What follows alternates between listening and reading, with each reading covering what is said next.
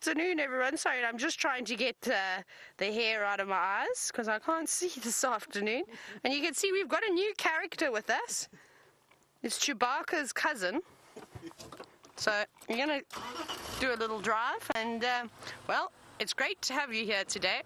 And the funny thing about Chewbacca's cousin, this is obviously Taylor talking right now, but we're going to go to Chewbacca's cousin now. What's Chewbacca's cousin's name? We forgot to meet Rufus, but it's a girl, Rufalina.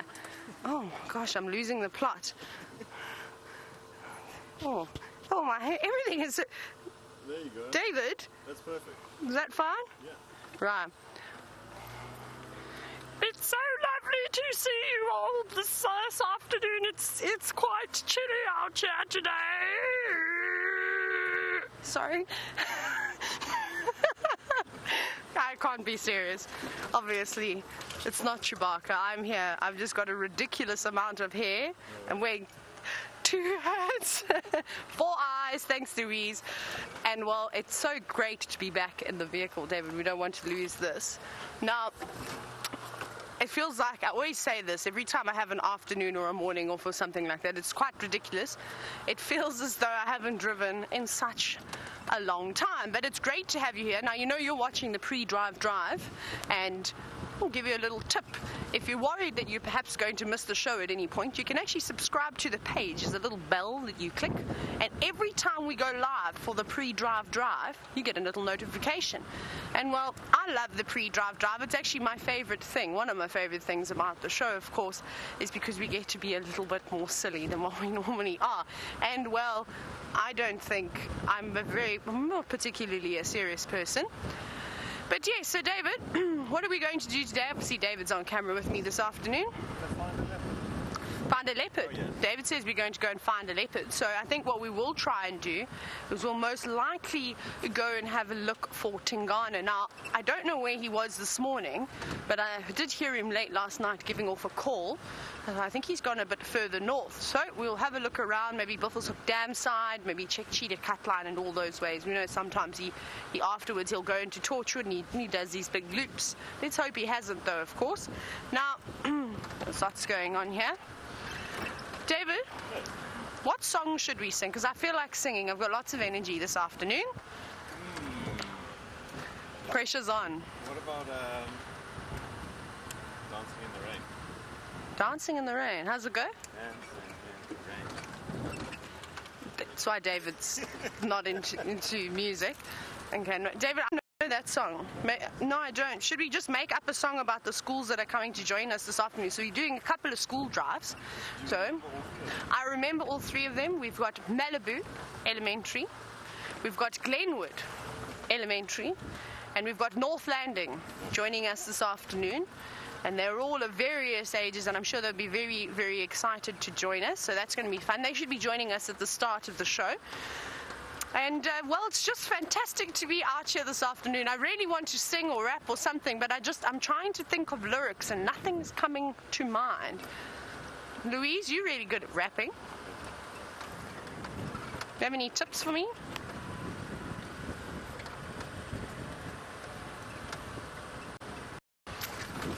Louise wasn't paying any attention to me for a moment. Louise, I wanted to know if you're good at rapping, or if you could give me a line to just start off with. No response. Yes, putting in. Oh my goodness. So, Louise's one was, what? It's 30 seconds to safariLIVE. Go and find us some beehives. That's all right. It's not bad. I'll have to think of one though. So give me a bit of time, but we'll come up with one though. I think we'll come up with a good rap. I'll have to resort to getting out my notebook though and writing a couple of key lyrics down. I think that's going to have to be the case today. Oh my goodness. This is going to be very exciting. Now, I'm going to say goodbye, but I'm sure you'll come back to me at some point because I've got something cool to show you. But I'll see you in a little bit.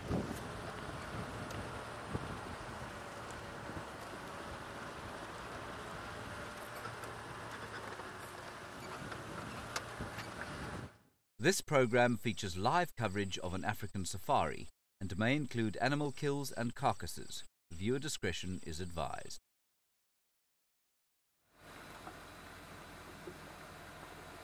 Welcome to the middle of the African bush. You can see there's a lion walking behind myself and Jandre. This is Safari Live. Ready.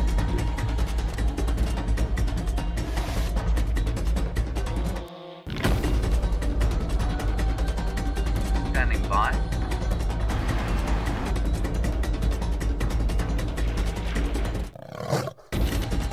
Five, 4, 3, 2, 1. You are live, you are live. Welcome to Djuma Private Game Reserve here in the Greater Kruger National Park, South Africa. My name is Brent and I have got Jandre on camera. And of course, we are with the Nkahuma Pride, who have had a busy day. They've managed to kill not one, but 2 buffalo during the day, and this lioness was just chasing some vultures off the second carcass.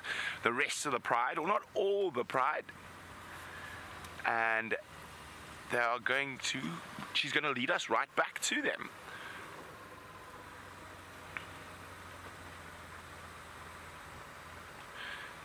And a very big welcome to Glenwood, North Landing and Malibu schools. This is your game drive live from the African bush, so please send me questions about these incredible cats we're about to see. I'd love to hear from you, or if any other questions you have about the African bush, we will do our best to answer them for you. Now, we've got a bit of a lion traffic jam at the moment.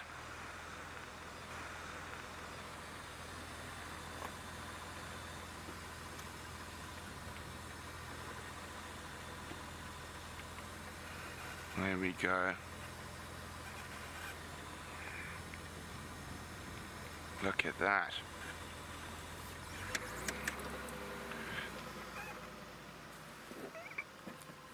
Now, sorry guys, I just see on the Game Drive channel, so there's lots of different people out here.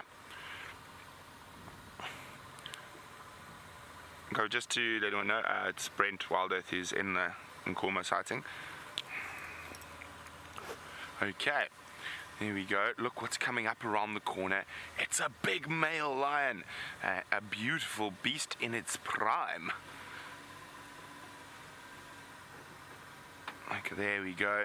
And there's a little cub lying down in the...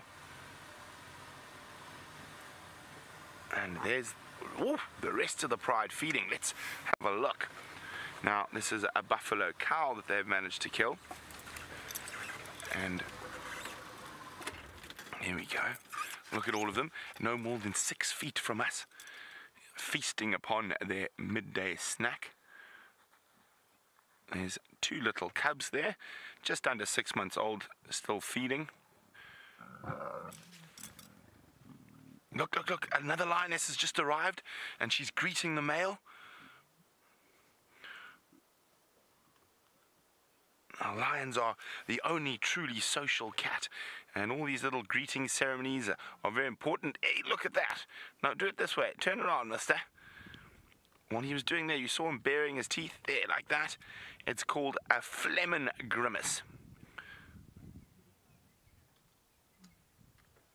Now, that phlegm grimace is what happens when he smells a female's urine.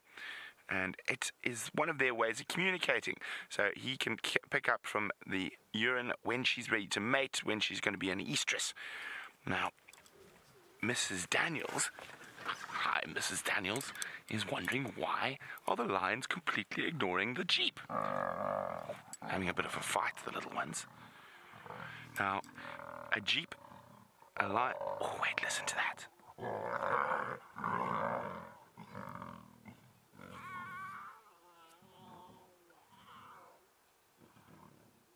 Oh, is the argument over?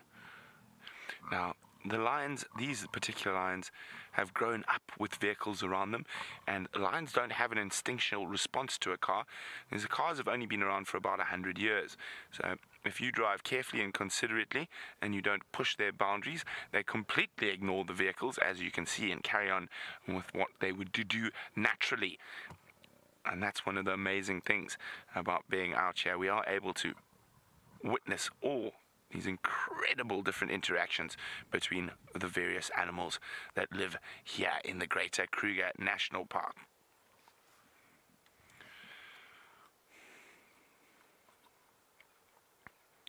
Look at that. So as sad as it is to see a dead buffalo, without the buffalo dying, there'd be no food for those little lion cubs. Now, of course, there used to be 8 little lion cubs, but we'll go into a bit more depth later. So yeah, I didn't quite hear that. Valora was asking, why are the lions so big? Big. Now, Aurora wants to know, why are the lions so big? Well, they got to be big so they can catch big things like that buffalo. And of course, if they've got a very fat belly, they're just big because they've been eating too much buffalo. But they have to be big enough to fill their niche in the ecosystem. So they are the apex predator, which means they are the top predator out here. And they have to be big because they eat big things, is the best answer I can give you there, Aurora. Oh, what you got there?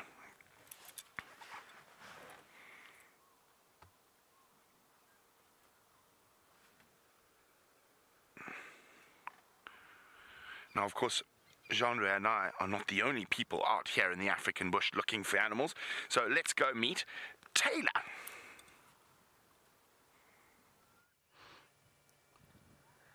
Good afternoon, and like I said in the pre-drive drive, I said I had a little surprise. And, well, here it is. We're looking at a ginormous hippopotamus.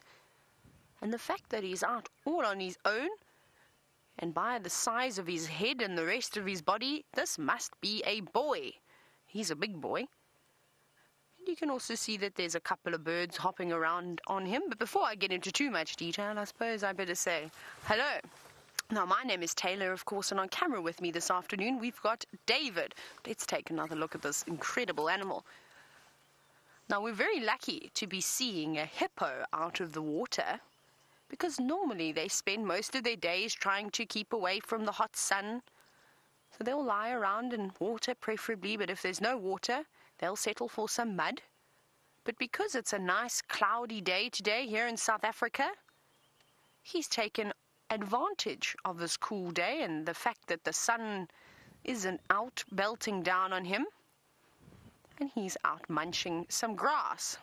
So it's incredible that an animal of this size just feeds on grass, and normally they only come out at night to, of course, eat the grass, but luckily he's got the cool weather on his side. Now, there's quite a few different species of birds that are climbing on him. You can see the red-billed oxpeckers dangling from his legs. And that bright bird that was in front of his face that has now run away is a Cape glossy starling. There it is. And what they're doing is these little bluebirds are picking up all the insects. As the hippo moves through the grass, is kicking up lots of little insects. And the oxpeckers, the ones that were dangling off of its body, well, they're feeding on the ticks, the parasites that eat and feed on the hippo's blood. There's one. But they also seem to be a little bit cold this afternoon. Now, I'd love to hear from all of you, so if you've got any questions for me, you're welcome to send them through to your teachers.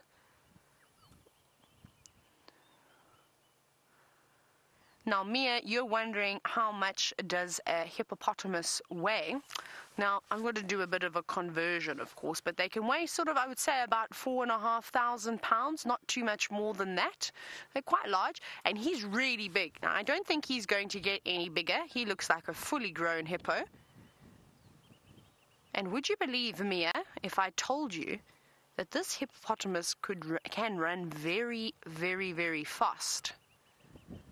Even though he's got the shortest little legs I've ever seen on any animal, especially for the size of his body, they can run up to about 30 kilometers an hour. David, do you know what the conversion is in miles? I keep forgetting. I'm not sure, and my maths is not very good, unfortunately, so I'll just have to leave it at that. But it's quicker than you and I could run. And I reckon that Usain Bolt could maybe outrun him for about 10 seconds, and well, then he may be in a bit of trouble too. This hippopotamus will probably catch up to him in the end. But look at it, look how big he is now that he comes out. You can just see the pure muscle around his neck, under his shoulders. Now, Aiden, you're wondering why hippos have such big teeth. Now, we know that they just eat grass, so they don't use them to catch any animals. The males have got massive teeth, and the reason for this is for fighting and for protection. So when the boys fight over the groups of the ladies, we call the herds of hippos, the groups of hippos, a pod, and they will battle it out, and they will open their mouths. Often they open their mouths first to expose those big teeth, saying, look how big and strong I am.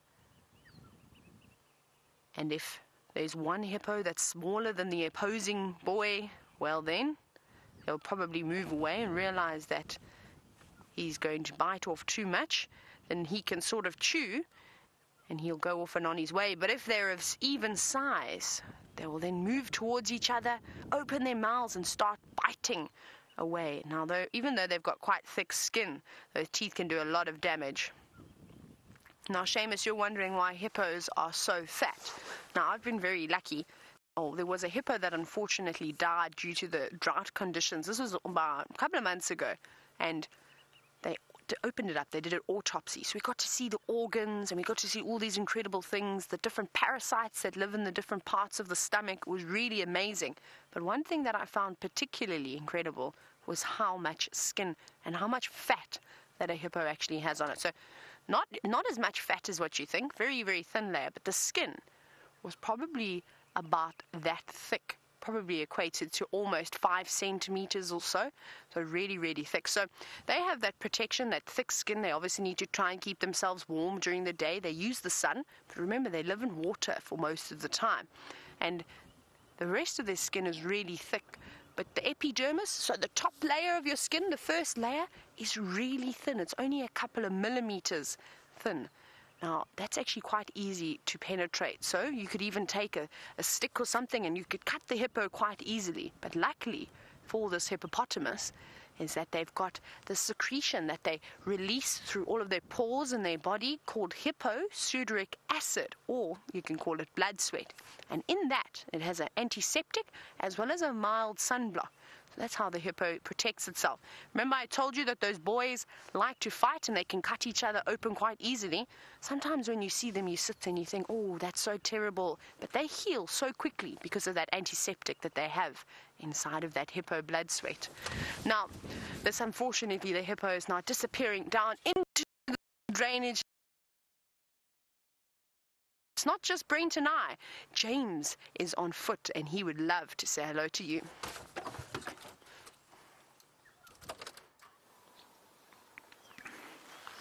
Good afternoon, everybody, from Malibu, Glenwood and Heartland Elementary Schools. I hope you're having a wonderful time here in Africa with us on safari. My name is James. On camera today is Brian.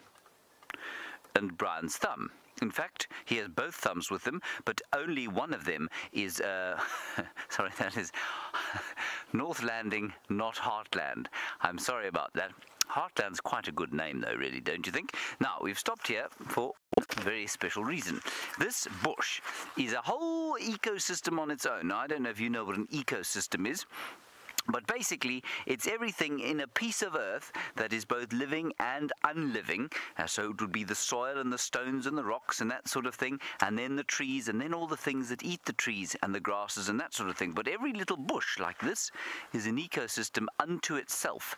Now here we have a bush, and we have a whole lot of beetles. There's a very interesting example of one, and I'll pick one off the plant now to show you. And what the beetles are eating, it seems like they're eating the sap of the tree. And then once we've seen the beetle, there's one of them there. They're a beautiful copper color. There you can see one. And that beautiful copper color shining and makes them look like little pieces of fruit, really.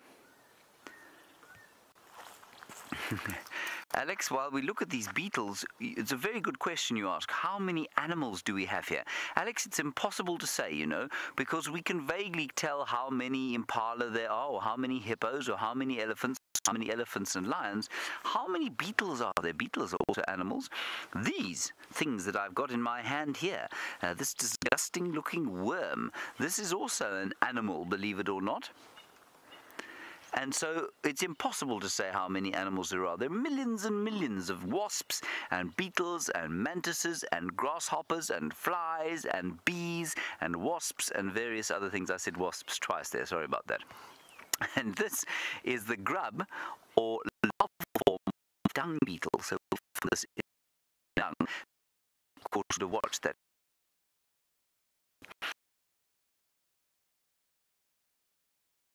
Moan and Pumbaa and Simba were moving around through the bush on their own, and they were eating little worms and things. This is the kind of thing they were eating, and a human being can eat these delicious stuff. Right, we're going to get a little bit further away. We've got better signal. Let's head across to the Philippines.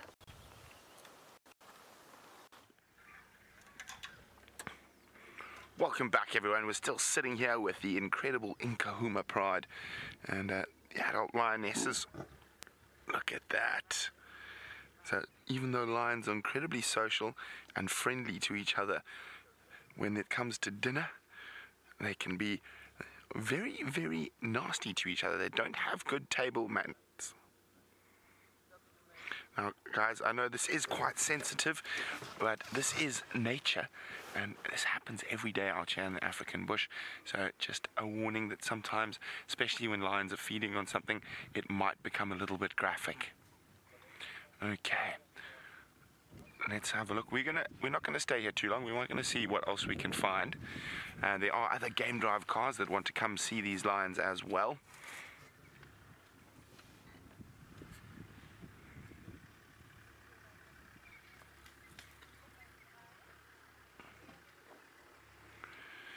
Now, Dirk is wondering how many lions live in this park.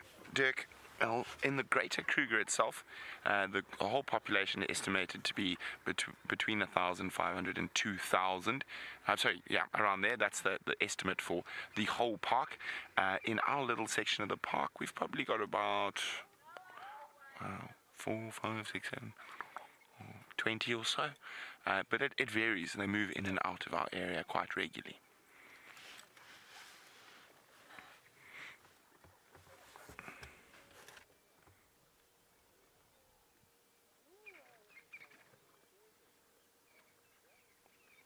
Callie's wondering, do most lions eat buffalo? Now, that one's got stomach content all over its face.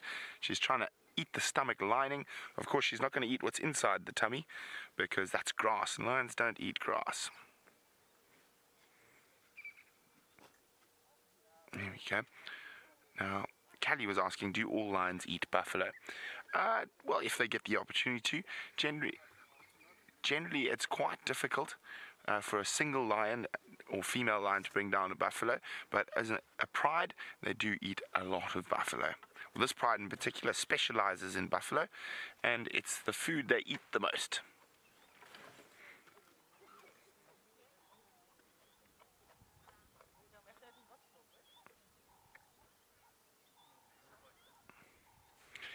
Now, Hannah's wondering, will the lions eat the whole buffalo? Hannah, they'll eat most of the buffalo. They're not going to be able to eat the skull or the brain casing. It's really, really hard. And the big bones in the legs, the spine, and the ribs, they're not going to eat that. But almost all the meat they'll try to take off.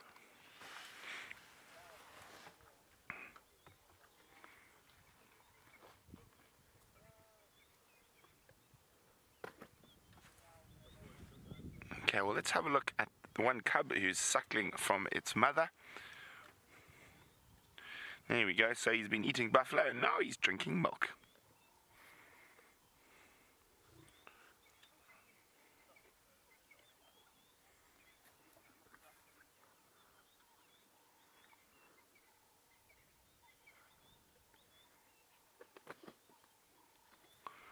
Now, Colin's wondering, do lions hunt in packs?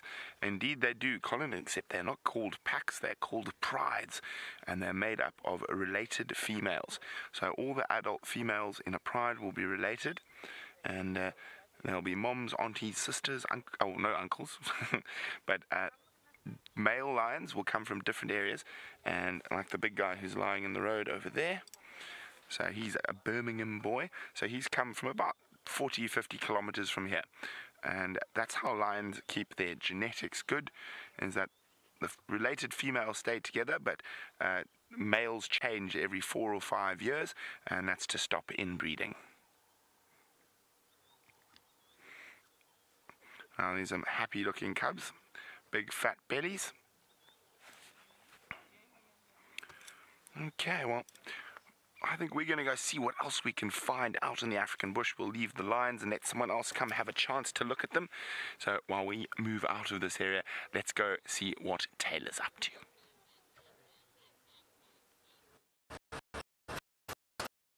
Trying to know is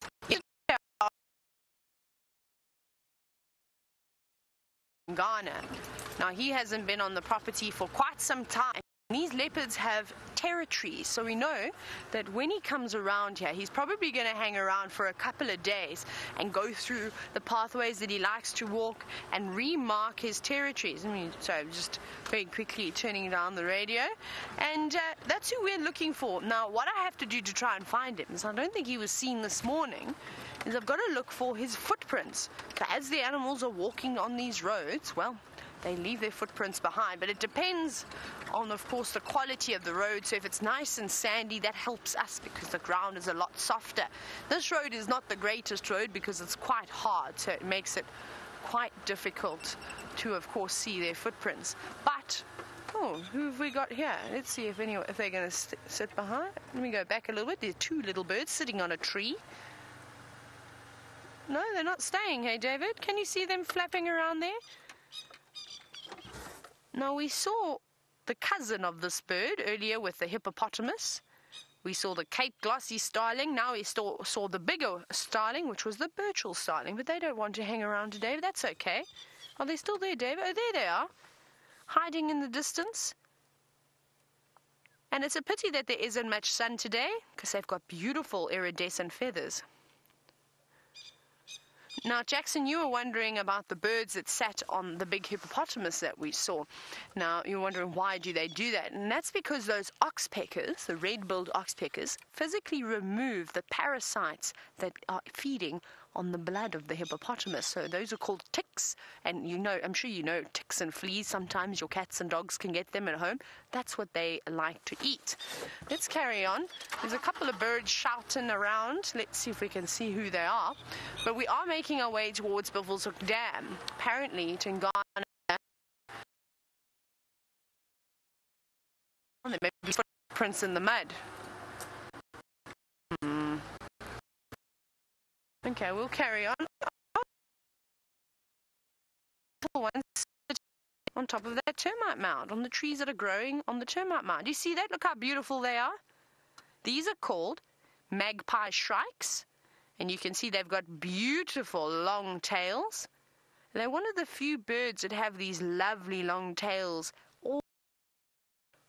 What we often see is normally during the breeding season for the boys, they get these beautiful long additional feathers, and often a long tail feather. But both the male and the female have the tail feathers. But isn't that lovely? Now they're sitting there waiting for some insects to start moving around, maybe some caterpillars or grasshoppers. But we're going to start heading down towards Buffelshoek Dam and see if there's anything there. But let's go back across to James and see if he's found anything interesting.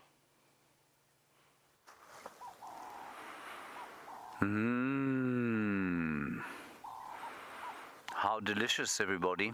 Do you know what this is? This, everyone, is elephant dung. Now, many of you, of course, will be disgusted by the fact that I've picked up any kind of dung at all, and that is completely normal. And in fact, it's a good idea. You shouldn't really pick up dung unless you know exactly where it's come from. And I know where this has come from. It's come from an elephant. And elephant dung, if it's about a week and a half to 2 weeks old, smells delicious. It's just like spices. It's like smelling a whole sort of mix of delicious spices. Lovely. Now, Callie, you want to know what the most common bug is around here. I would say, well, remember, there are two things to that question, Callie. A bug is a specific kind of an insect, like a beetle. So you can't call a beetle a bug, and you can't call a fly a bug. But the most common kind of insect out here is probably the mosquito. So there are lots and lots of different mosquitoes around here. There are also lots and lots of flies, because lots of things die out here every so often. You know, that's just what happens in nature, and the flies, of course, eat all of those things. Now, let's just go over here. I'll tell you why. Just walking in front of us there is Herbert. Now, Herbert is a very, very fine tracker indeed, and he has said that we must come over here because he's going to find us something, I think. And Herbert grew up in this area, so he knows absolutely everything there is to know about the plants and about the animals out here and about finding things.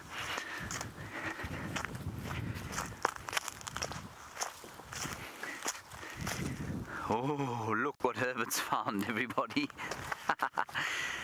Jordan, you say, how come we are not afraid out here? Jordan, the reason we are not afraid out here is because we have, first of all, someone like Herbert looking after us, and also because we've got lots of experience here. Now, if you imagine, there are two things I'm going to show you here. First of all, this rather terrifying beetle. Now, this is a beetle, not a bug, and we know that because it's got a specific kind of what we call elytra. So these wings have been fused or made hard to protect the wings underneath. So we know that this is a beetle, and look at those vicious, vicious jaws that it's got, that it uses to defend itself. Isn't that a vicious beetle?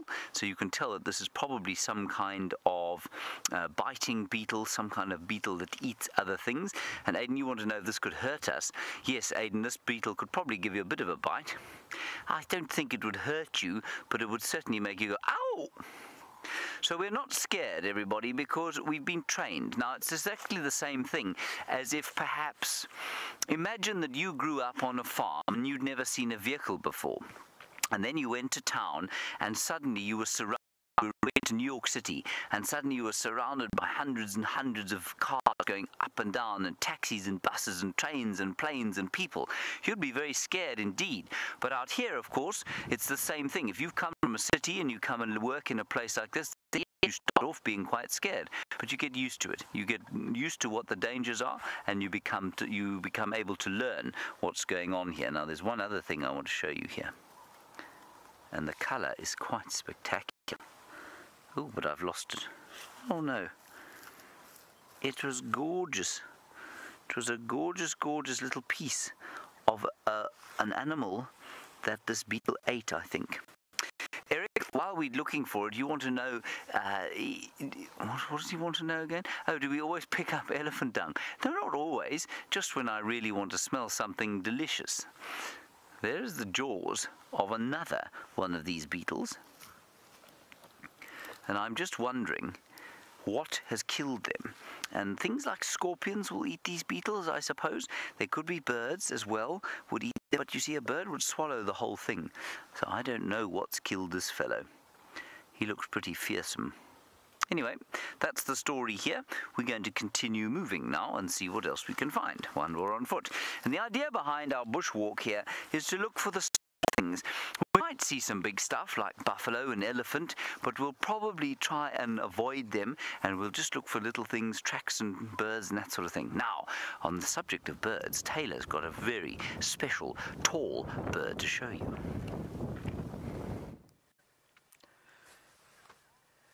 Now we've got this beautiful woolly-necked stork, but Brent is just trying to get hold of me. Brent, can you stand by for just 2 minutes? So just quickly chatting to Brent. Brent's trying to get hold of me, but I'll have a chat with him now. So we've got this beautiful woolly-necked stork that's sitting up on the tree. There was actually another one, possibly a pair of them. We've seen them come through over the last couple of weeks.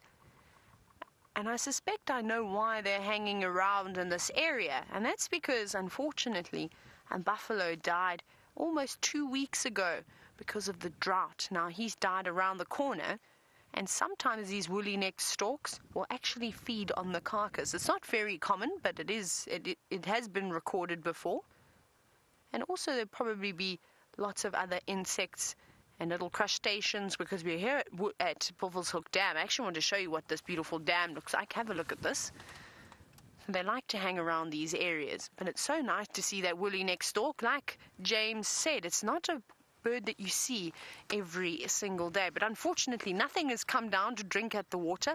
But it's very hot today, and there's lots of little watering holes. Oh, there it goes. Nice catch there, David. We'll see where it lands. Is it just going on top? Okay, let's go around the corner then.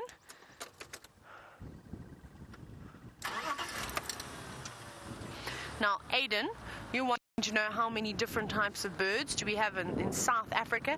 There's about 850 odd different bird species, which is quite a lot. There's a little gap. There's the stork just in the distance.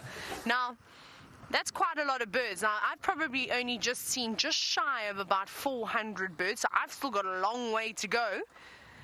And it takes quite some time, and you have to look very, very carefully if you want to try and find all the small birds. We call the little birds little brown jobs, or LBJs, because they all look the same.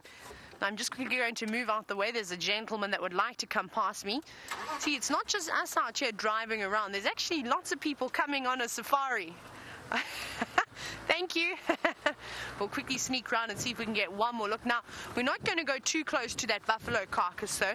It doesn't seem like too many things have been eating it, which is not great for us, unfortunately, because now it's very...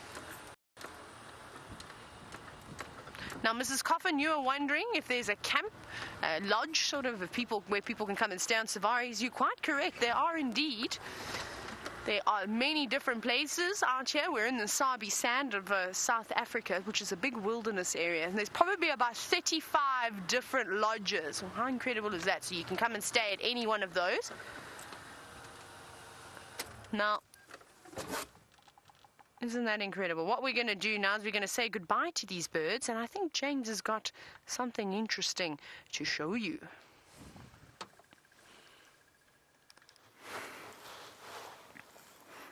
Now, this is something, everybody, that some birds are able to eat and some birds are not able to eat, and it's called a millipede, and it's got itself into a little bit of a ball because it's very afraid of me and Brian. Mostly Brian, of course, because he is 6 feet and 4 inches tall, so it's very terrifying indeed. Now, milli means 1,000, pede means foot, so it's got supposed to be about 1,000 feet. Now, that's not quite true. It's probably got about 300 or 400 different feet, but it's just called a millipede. And it's from a different sort. It's not an insect. It definitely cannot be called a bug. It's from a great big group of insects of invertebrates called Myriapoda. Now, I'll just turn it over for you. The reason I don't want to touch it with my hands is that it has cyanide in the skin. Now, cyanide is a very bad poison. It's not enough to hurt us at all, but it's enough to make it defensive for birds. So birds often don't eat these because of the cyanide, but one bird that uses the cyanide is something called a hornbill, and hopefully we'll be able to show you a hornbill. You've all seen The Lion King, and you've seen Zazu. Zazu was a hornbill. They use these in their nests. Kemaya, are you worried that if we are bitten by a bug, we might not have the right sort of medicine out here? Kemaya, there are very, very, very few invertebrates or insects that can bite us and cause any harm at all. One, I suppose, would be a centipede, which means 100 foot. That's also a different group of invertebrate animals like this one. They can give you a bit of a sting, but not enough to really create a great trouble. There are only 3 spiders out here that are dangerous to human beings. One is called a violin spider, the other is called a crab spider, and the other is called a button spider. And other than that, you know, there are very few that can cause trouble unless, like Brian, you're allergic to bees. Now, bees, of course, can give you a sting, and then you have to have medicine. But for the others, you know, mostly everything's okay. Bees and scorpions are the 2 things that you'd have to watch out for if you're out here with no form of medical care. But we've got a little first aid kit with us, and we're never too far away from help, so it wouldn't be a problem for us. All right. Question. You sit, I roll up like this. Bear,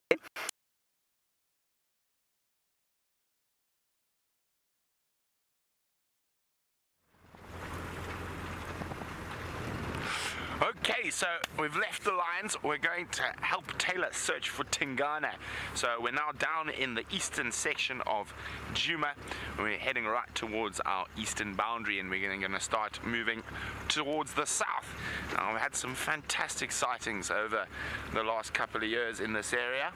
So who knows, maybe today is going to be another one of those days. Remember, hashtag safariLIVE or questions@wildearth.tv if you'd like to ask us any questions.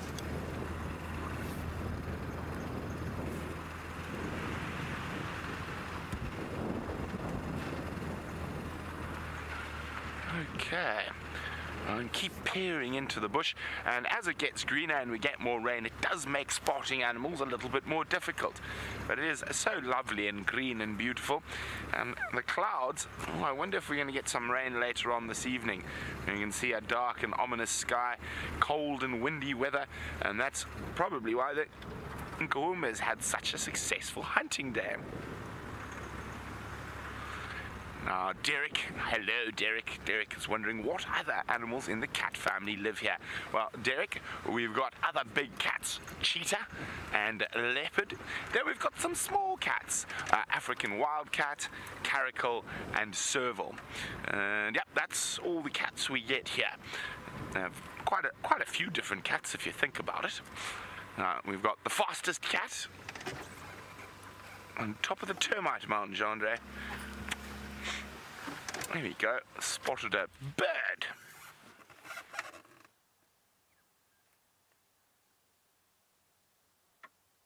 Here we go.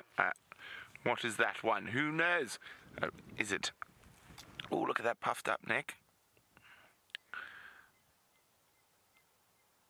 We can hear calling. It's not that one calling, but it's the same type. It's called a red-crested koran.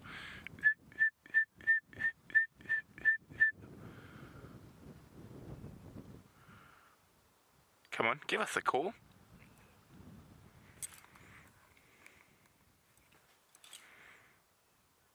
Now, the reason they sit up on top of termite mounds like that or out in the open is so they can look for friends, or lady friends in particular, so they're quite visible.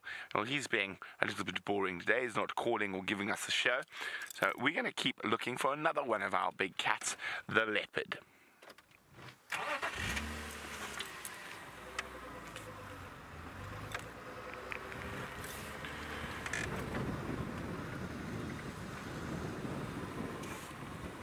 So we've already been through all the cats that Derek asked about, and we're going to keep looking for one of them now. Hopefully we'll have some leopard luck, you never know.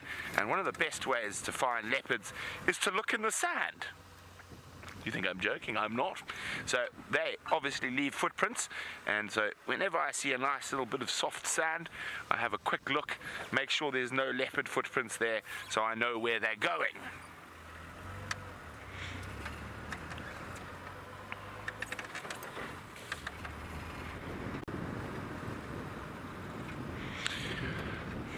Now, another person who likes looking in the sand, and it's a bit easier for him because he's marching around on foot, is James. Let's go see what he's up to.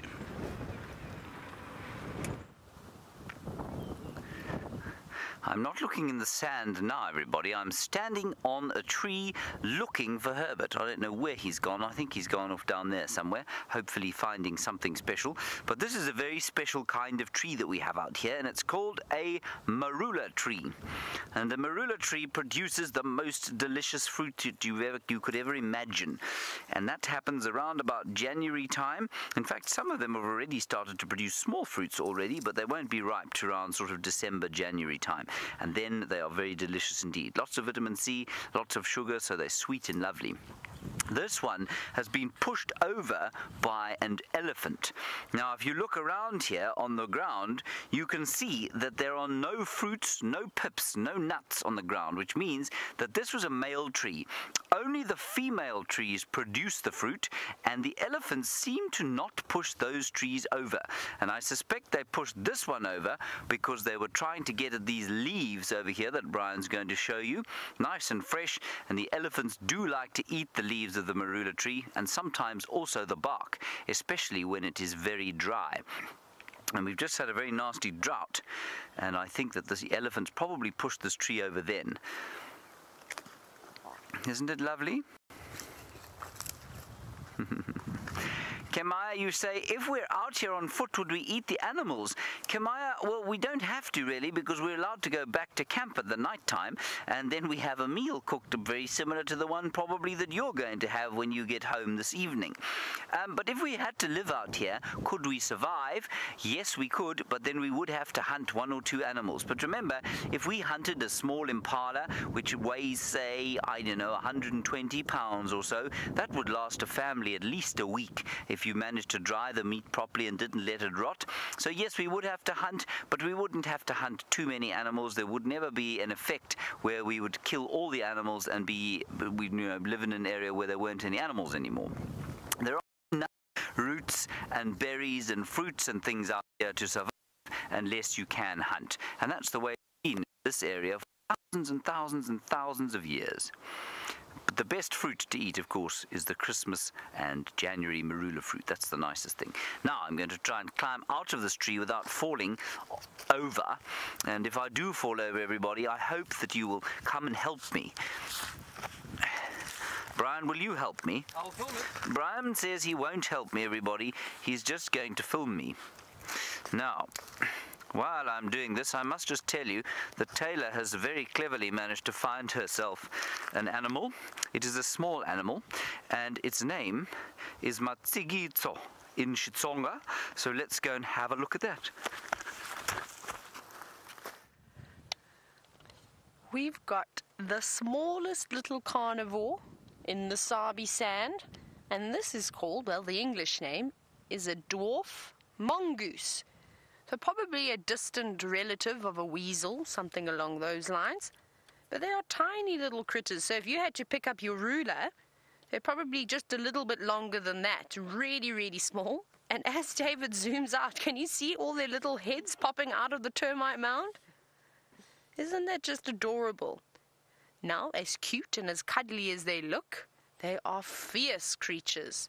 They take down scorpions, they'll even go after snakes and beetles and grubs and all sorts of amazing things. But at the moment, they're being quite cautious and just keeping an eye out on us. Now, Miss Daniels, you're wondering what time of the day is the best to go out and look for animals? Any time of the day, really. I enjoy morning safaris. Just hearing the dawn chorus as the birds wake up in the morning and catching that sunrise. But you can really go out at any day. Middle of the day, I've seen all sorts of different creatures. But ideally, it depends on the weather conditions. So it's nice, actually, to have a hot day to go on a safari, because then you're most likely to get the animals coming down to drink water. On these cooler, windier days, things tend to hide away. But it seems as though we're having some luck this afternoon, which is wonderful. Now, these little dwarf mongoose, they live in families. Like I said, I counted 5 of them so far. 1, 2, 3, 4, 5. Yes, I can only see 5. You can see the 3 heads there. And then you can see the 2 down on the left. And they usually use these termite mounds that have got natural tunnel systems. They obviously widen them though, so they can fit inside. And they'll probably sleep here. Or maybe this is just a hiding spot, a temporary spot, in case an eagle or something flies over that could potentially try and eat them. Then they need to race away and hide, and this makes for a fantastic little spot. But they can live in big families. Oh, I just heard some thunder. Now, Aurora, you've asked a fantastic question this afternoon. You want to know, can these dwarf mongoose see in the dark? Now, you can see they've got beautiful red eyes, or reddish-brown eyes, with the biggest pupils you've ever seen. And they're very inquisitive and staring at us at the moment. Now, I don't think their eyesight is particularly good at night because they actually go to bed as soon as the sun sets. So they are diurnal animals, which means that they are active during the day. But I reckon their eyesight will probably be better than what yours and my eyesight is at night. And that's the thing out here, is that these animals are incredible and have adapted to being able to survive in both the daytime and the nighttime. But luckily for these little ones, they don't have to worry about too much at night. They all cuddle up in a termite mound with each other and will try and keep nice and warm. And that's another thing about going on the early morning safaris, is that you will normally see a scene quite similar to this, but it's of them waking up, poking their heads out and trying to get the warm rays of the sun to warm their bellies up. I was hoping they were going to come out, but we're quite close to them. We're only a couple of feet away. Now, Raina, we were mentioning earlier about how fierce these creatures are, and you wanted to know, what do these mongoose eat? They feed on scorpions, they feed on snakes, they will even eat beetles and the grubs, and anything that really moves. I suppose if they can get hold of a little lizard, they'll probably eat that too. But they eat a variety of different things. But like I said, these are the smallest predators that we have in this particular area.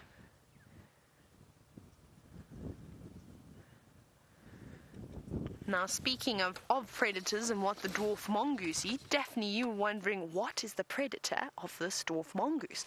Eagles, snakes, so even some of the things that they're going after as food, they will actually turn the tables and try and go for them. But really anything, even a young lion cub, if it were to catch a little mongoose like this, would be very good and valuable, sort of learning behavior on how to hunt. Even a leopard, a hyena, you name it. But I think the biggest threat to the dwarf mongoose has to be the different birds of prey. So the martial eagles, the dark chanting goshawks, lizard buzzards, you name it, all these wonderful little birds will swoop down and try and catch these little critters. But they are quick. And because they live in a family group, there's lots of eyes always watching around, making sure that nobody's trying to eat them. So if somebody does come around, one will give an alarm call, and it's a high-pitched squeaking noise, and they will all race for cover, so either in a termite mound or in a fallen log. Now, Mia, you've stumped me here. You want to know, how much does a dwarf mongoose weigh? I don't think it weighs more than about 500 grams. Oh my goodness, it's really, really light. It's probably only about, how much is that? David? I have no idea. Louise, can you please help me with my conversion, because I've gone completely blank for some reason. Probably, we're going to have a look and just convert it. I must apologize. My brain is not working very well this afternoon, but very, very, very light. They're not heavy at all. Like I said, we use kilograms and grams, but I wouldn't say more than about... there we go.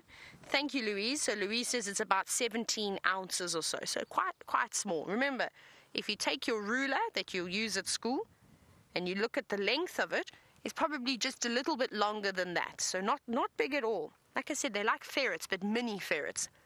We get different types of mongoose species, though, in South Africa. In this area, though, this is the most common.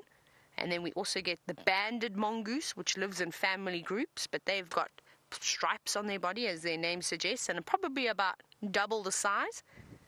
And then another one called the slender mongoose, which is a little bit more elusive and quite shy, and they live on their own, so we call that solitary.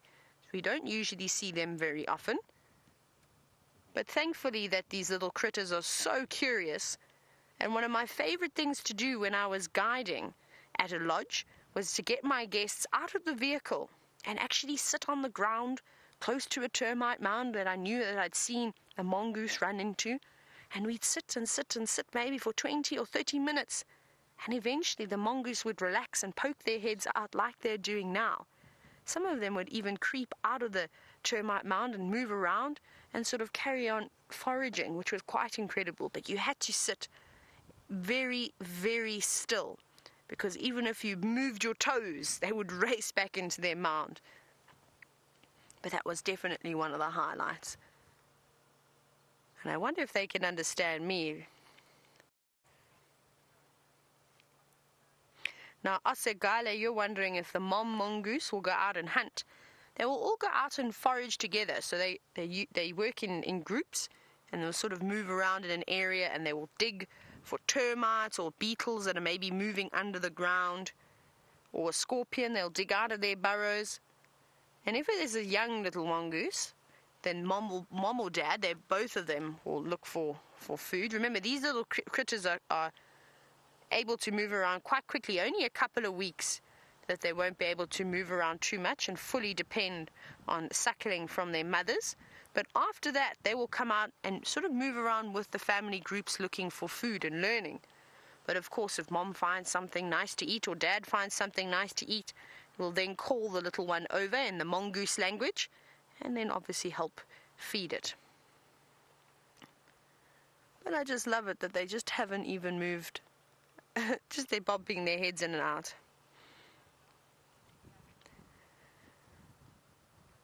Now, as we speak about the little mongoose, who Daphne was wondering if there are any babies here. Now, unfortunately, it doesn't look like it.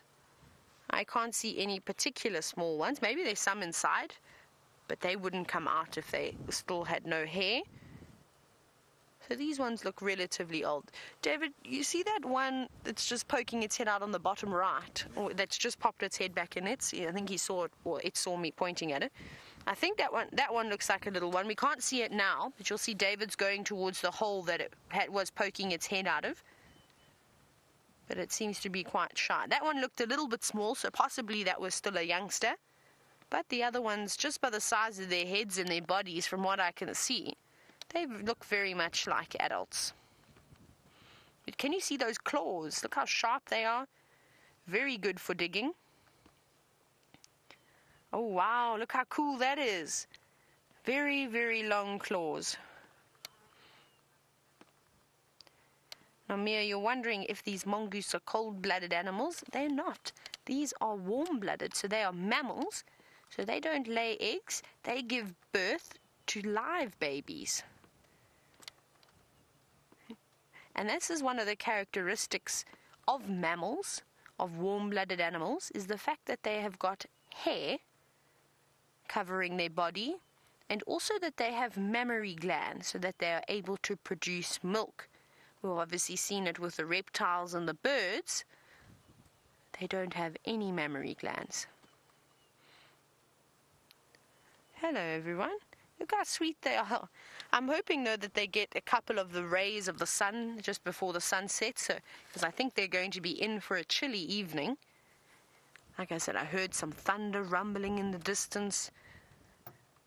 And in the far, far, far distance, there's some dark skies coming. So perhaps we're going to be lucky and get some rain this evening. But I think we're going to say goodbye to these little mongoose now. We're going to carry on. And I'd actually like to try and find some elephants, as well as look, of course, we'll continue looking for Mr. Tingana, who hopefully is going to pop around a bit later. But as we continue the search for either elephants or Tingana, let's go across to Mr. Henry.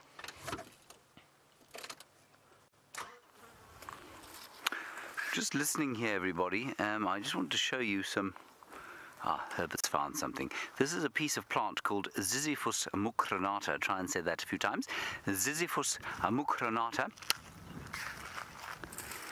You must all eat your greens. Don't forget, you must eat your greens. And all of the animals like to eat, even though they've got such vicious thorns. And one of the reasons, of course, that it has vicious thorns is that there is such a lot of nutrition in the leaves. All the animals like to eat them. Now come over here. Herbert's found something else special for us. I didn't give any to Brian, which wasn't very nice of me. Sorry, Brian. Brian says it's okay, everybody. Now, Herbert has gone and found something that I don't know the origin of, but it's quite pretty. It's gone. Oh, there it is. Here. Look at this fruit. Oh, I do know exactly what this is.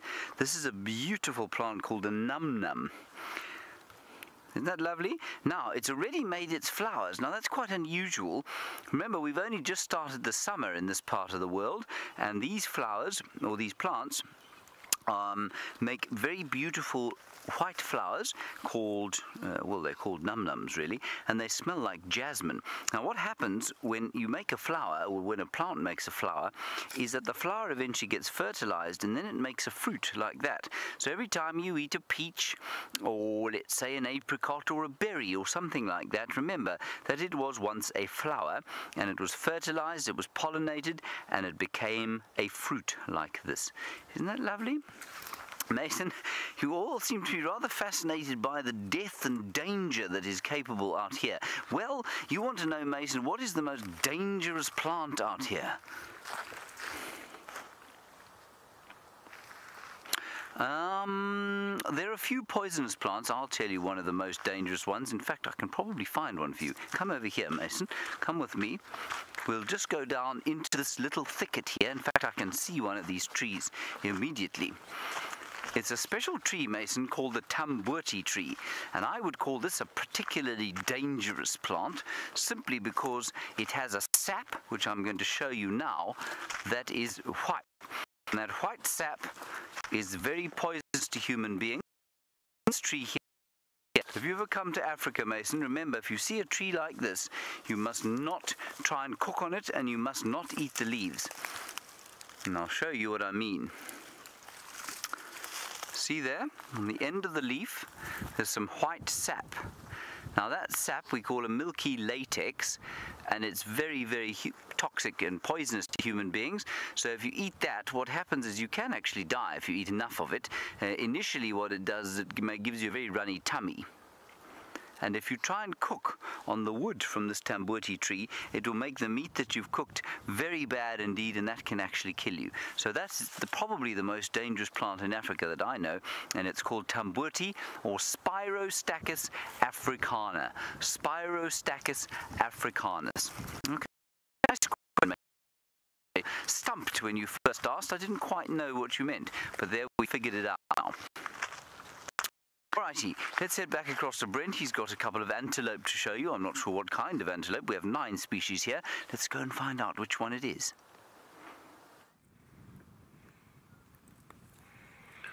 We've got a nice mixed group of antelope here. We've got some Inyala, those are the chocolatey brown ones, and Impala, those are the slightly light coloured ones, slightly smaller as well. Now, it's not uncommon to find different antelope species hanging around together. And the theory behind that is that more eyes you've got, the better the chance to spot the lions and the leopards is. And we can have a look. Some of those female impala are extremely pregnant.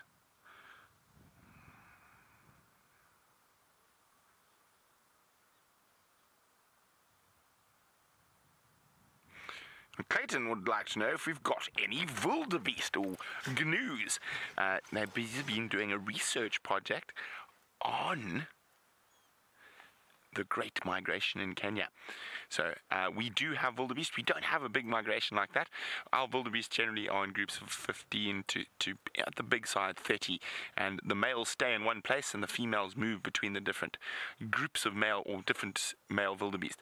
Now, oh, what if they all spotted? All of a sudden, a lot of heads went up at the same time. Now, it pays to be cautious out here, of course. I'm really hoping we're going to see the first baby of the season. So, impalas give birth at this time of the year. Inyalas can give birth any time, except those ones, because those are boys.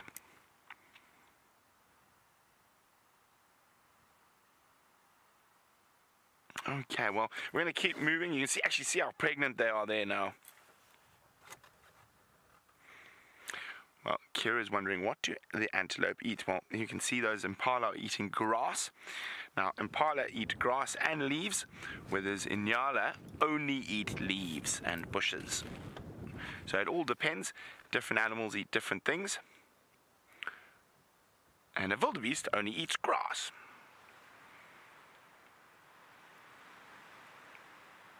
Very windy. They've got to be extra careful when it's very windy in case something sneaks up on them, because they can't hear too well or smell too well. There's that beautiful young male Inyala.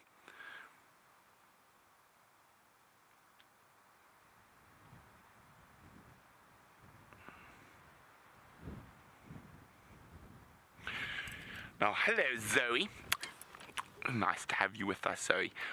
Zoe's wondering, why do antelope have antlers? They don't, Zoe. Now, let's go have a look at the far right, the biggest male. There's also a female Nyala there. Under the tree. You got them there. There's a tree in the way. There you go. There we go. You can see there. So those are horns, Zoe. Those are not antlers. So they never fall off. So they're bone on the inside, covered by a layer of dense hair called hair, which is keratin. And whereas antlers are only keratin, and they grow seasonally and fall off, whereas horns are with that animal for the rest of its life unless it breaks them, and when it breaks them, they don't grow back. And that's the major difference between antelope and deer. We don't have any deer in South Africa, well, not indigenous deer. So all the animals, all the antelope we have, all of them have horns. Sometimes males and females have horns, but most of the time only the boys have horns and the girls don't. Well, let's keep on searching. We're now right down in the south of Djuma.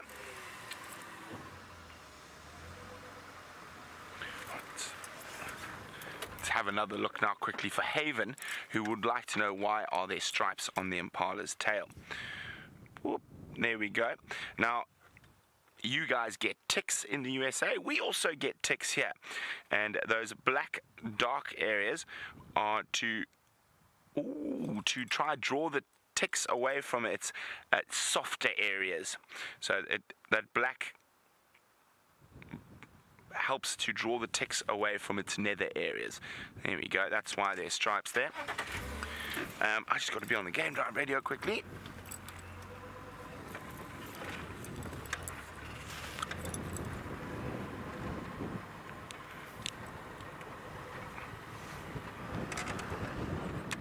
Copy, Rex. Where are those in Nkonzo? Where would on Gari Main, heading west at the moment? Where would you like me to check? So Rexon's just found footprints of leopards with 2 babies. So I'm going to go see if we can help him find those leopards. Copy. Thanks, Rex. I'm about to cross Moati.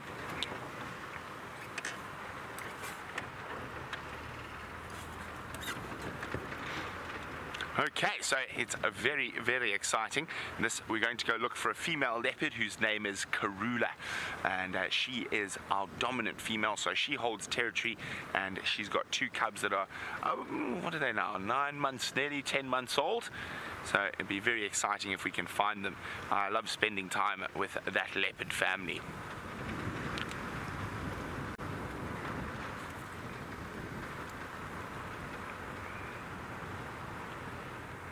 Well, it's been great to have not 1, not 2, but 3 schools with us today. I hope you guys have enjoyed, and we hope to have you back on live safari soon. But I hope the rest of your school day has been as fun as this has been for us, and a toodaloo for now.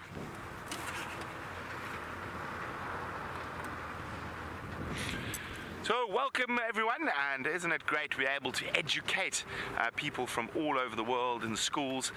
It is a very special thing and a great responsibility for us, one that we accept with relish. Now, of course, there's lots of you going to be wondering about what's happening with the lions.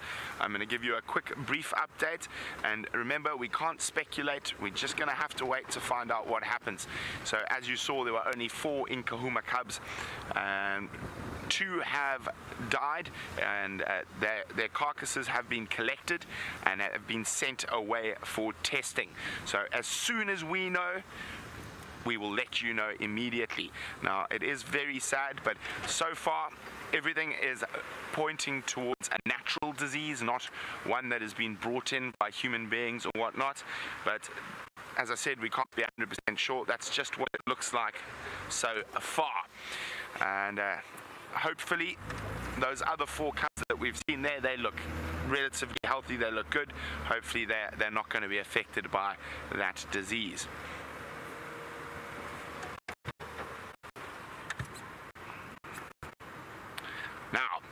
excitement. Karula's tracks have come back from the south. Rexon spotted them, so we're going to go give him a hand. Now we're heading east from the old roadworks quarry, which is probably about 2 kilometers up ahead. So I'm going to check to make sure she hasn't done a Queen Karula and snuck back to the south, and I'm keeping my eye out. Hopefully we're going to have a little leopard luck. It feels like I've spent so much time with lions over the last while, I've forgotten what a leopard looks like.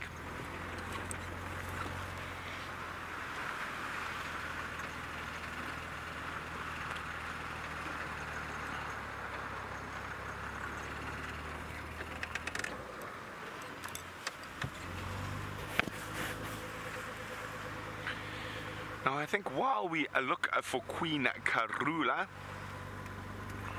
Oh, Rexon's getting hold of me. Copy, Rex. I'll check from Weaver's Nest to Treehouse.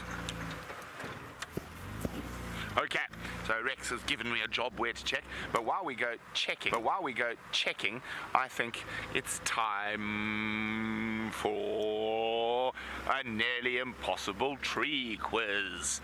Ha ha. Now let's see our oh, hang on, before we nearly impossible tree quiz, let's just binocular.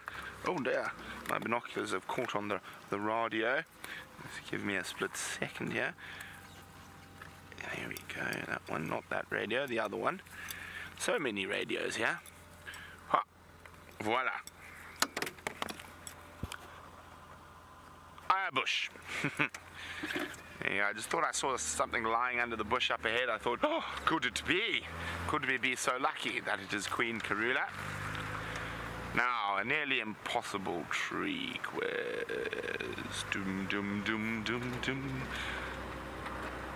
Let's see what tree we can find for you. It can't be too easy, because otherwise in a split second you guys have got it right.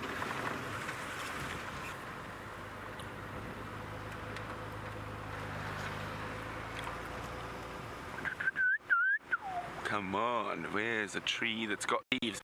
I think it's a bit unfair to ask you one without leaves, or is it? Well, I think maybe we should start with a slightly easier one. Aha, there we go. Let's start with this one. And then we can always work our way to a more difficult one. There we go. It's one of the elephant's favorite foods. It's got a bipinnate compound leaf and big thorns. If you know what tree this is, let me know by using the hashtag safariLIVE, or pop an email to questions@wildearth.tv. There we go. Look at the young branches. Oh, we can hear lightning in the distance. I mean, not lightning. Can't hear lightning. We can see lightning. We can hear thunder in the distance. And there we go. Let's see how quick you guys are today. And while we continue to look for the Queen of Djuma, Karula, I think James has found something smelly.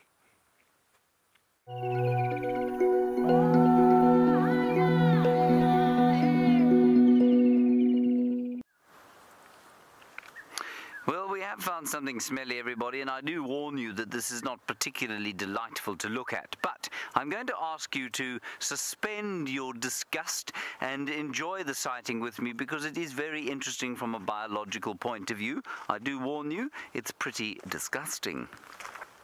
Now, many of you would have been following the fate of this buffalo. This buffalo, of course, is in fact dead. It is not alive, is it, Brian? No. Why? How do we know that? Because it's not breathing. It is not breathing, that is correct. Also, it is not chasing us, which indicates that it is not, in fact, alive. Now, everyone, what is interesting here, yesterday, many of you would have seen it, Steph came here and there were maggots all over the place and there was still quite a lot of moisture. Now it looks like that moisture is all finished and we're just left with the hard sort of leather of the skin that has been partly eaten away, and there is none of that really sort of, I don't know, what would we say, tar-like black gunk coming out of this buffalo anymore. The flies have gone and so have all of the maggots. Well, just about. There are 1 or 2 left, and there are a few beetles around the place. Now, what's interesting is this thing I think we found about 2 weeks ago. It had died in the water down at Buffelshoek Dam. It was then dragged here by a tractor and left. And what's fascinating is that until last night, no predators had come here at all, other than the avian scavengers, so the vultures had been to have a go, and obviously the flies, you can describe them as predators as well. Then, last night, a hyena came here. I'm assuming it was a hyena. It opened up the rib cage, and it's bitten off the ribs. It's had some very nice buffalo rib there. It's cleaned off the sort of sinew, although I doubt there was much left. I'm sure most of it would have disappeared. And then it came around this side to the nose, and as Brian showed you earlier on, the nose has now been kind of chewed off, and what we're left with is a whole lot of teeth on the ground. These are the incisors from the bottom jaw. They used to go in this hole over here. Can you see this hole, Brian? There are the teeth, and there's the hole. You'll notice I'm not touching this with my hands. Herbert said to me, as if I needed any warning, he said, do not touch this with your hands, and I quite agreed with him. I thought that was a very good idea. And of course, the buffalo only has incisors on the bottom teeth. Very good. And when I look at the horns of this buffalo, that this buffalo was not particularly old when he died. He wasn't necessarily sort of on his last legs, but I think the drought and disease that came with the drought probably knocked him out. The reason I paused there is some quite interesting ticks still trying to eat off him, and I suspect they're going to struggle to find any form of nutrition. Look at these rather interestingly coloured golden yellow ticks. Again, not something I'm going to pick up with my hands. Paul, you say it looks like it's mummified. That's precisely what's happened. It's just kind of rotted on its own. And that's so unusual out here. And I think that there's a much wider story to tell about this buffalo and about the lions that have been eating the buffalo, and the reason that this buffalo and many of the others that have been killed have not been eaten. And I think you'll find that that story has got quite a lot to do with the fact that there's a disease in these buffaloes. Well, there are probably many diseases in them. They've eaten very poorly over the last almost 6 months, and that means diseases are starting to take hold. This carcass was rejected outright by lions came past here. There must have been leopard coming past here. Hyena as well, first time last night after 14 days. 1 or 2 vultures had a go at it, but that was all. And I think that the wider story is one that, of course, we've seen played out with the Nkuhumas, a very sad story of the cubs now falling prey to what we think is something called white muscle disease, which is precisely from eating a diseased and nutrient-deficient buffalo. The mothers are not producing the milk with the selenium and vitamin E that they should be, and the cubs are therefore struggling. And so it's quite a wide and interesting drought story that we've been telling. Right, that is the buffalo. Brian, would you like to spend any longer here at all, ever? No. No, because the smell is... It's horrendous. The smell is horrendous. Okay, good. Let's carry on. Herbie, should we head this way? Right, Herbert says we should go this way. So we'll pop off here and we'll go and have a quick look at the dam and see if there's anything drinking water. Well, because that's all there is to drink in the dam, really, isn't there, Brian? Yeah. Yes, it's not exactly a bush pub. All right, we're about 50 meters from the dam. Let's head across to Brent to get an update from him, and we'll see you there if there's anything there.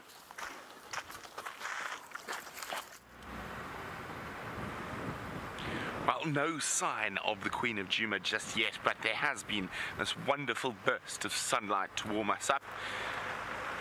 But there's a very big storm that was hiding amongst those clouds.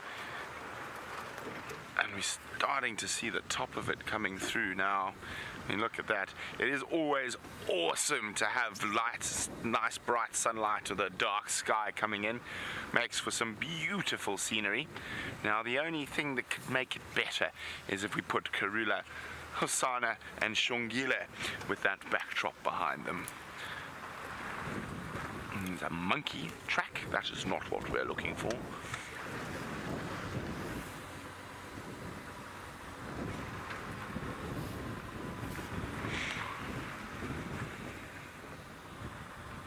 So it was not a weeping wattle. It was indeed an acacia, Patricia. What's what Patricia said, acacia. But I would like to know which acacia. Okay. So her last tracks were coming through this sort of way. So when they head down towards Twin Dams or Elephant Carcass area, and their tracks of the cubs are with her as well.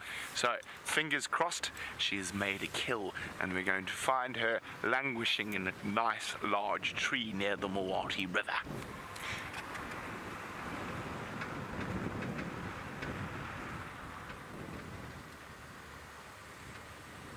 Okay. Always look carefully around these areas. You never know if she's stashed the cubs in one of the little river systems that are around here. This is the one that goes from Treehouse Waterhole down towards the Mawati, and a very firm favorite of Karula. Gosh, Karula. What track is that? It is Howard the Hyena. It is not the Royal Lady. Okay. I've got a funny feeling that she might be close to the Mawati. I don't know. If I don't have any really good tracks to go on, quite often how I find animals is I try to think like an animal, and I go on my gut instinct, and my gut instinct says we should check the Mawati. So everyone, we're now thinking like Queen Karula. So we're thinking like Karula. I'm going to stop, pop my head up, see if there's any impala around. Nah, nothing. Carry on. Okay. Karen would like to know, is it a white thorn acacia? It is not, Karen, but that is getting closer. So we're still being Karula, walking down here. What did I hear?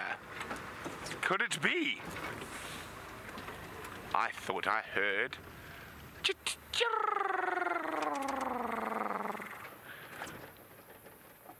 coming from somewhere around here.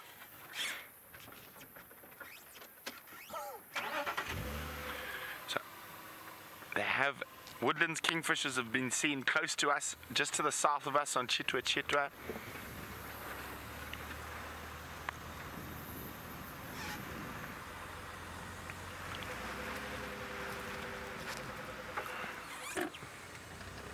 Oh, and I've almost forgot.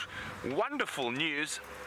I spoke to Yors on the radio, and young Sindile has been seen just about a kilometre to the east of our boundary.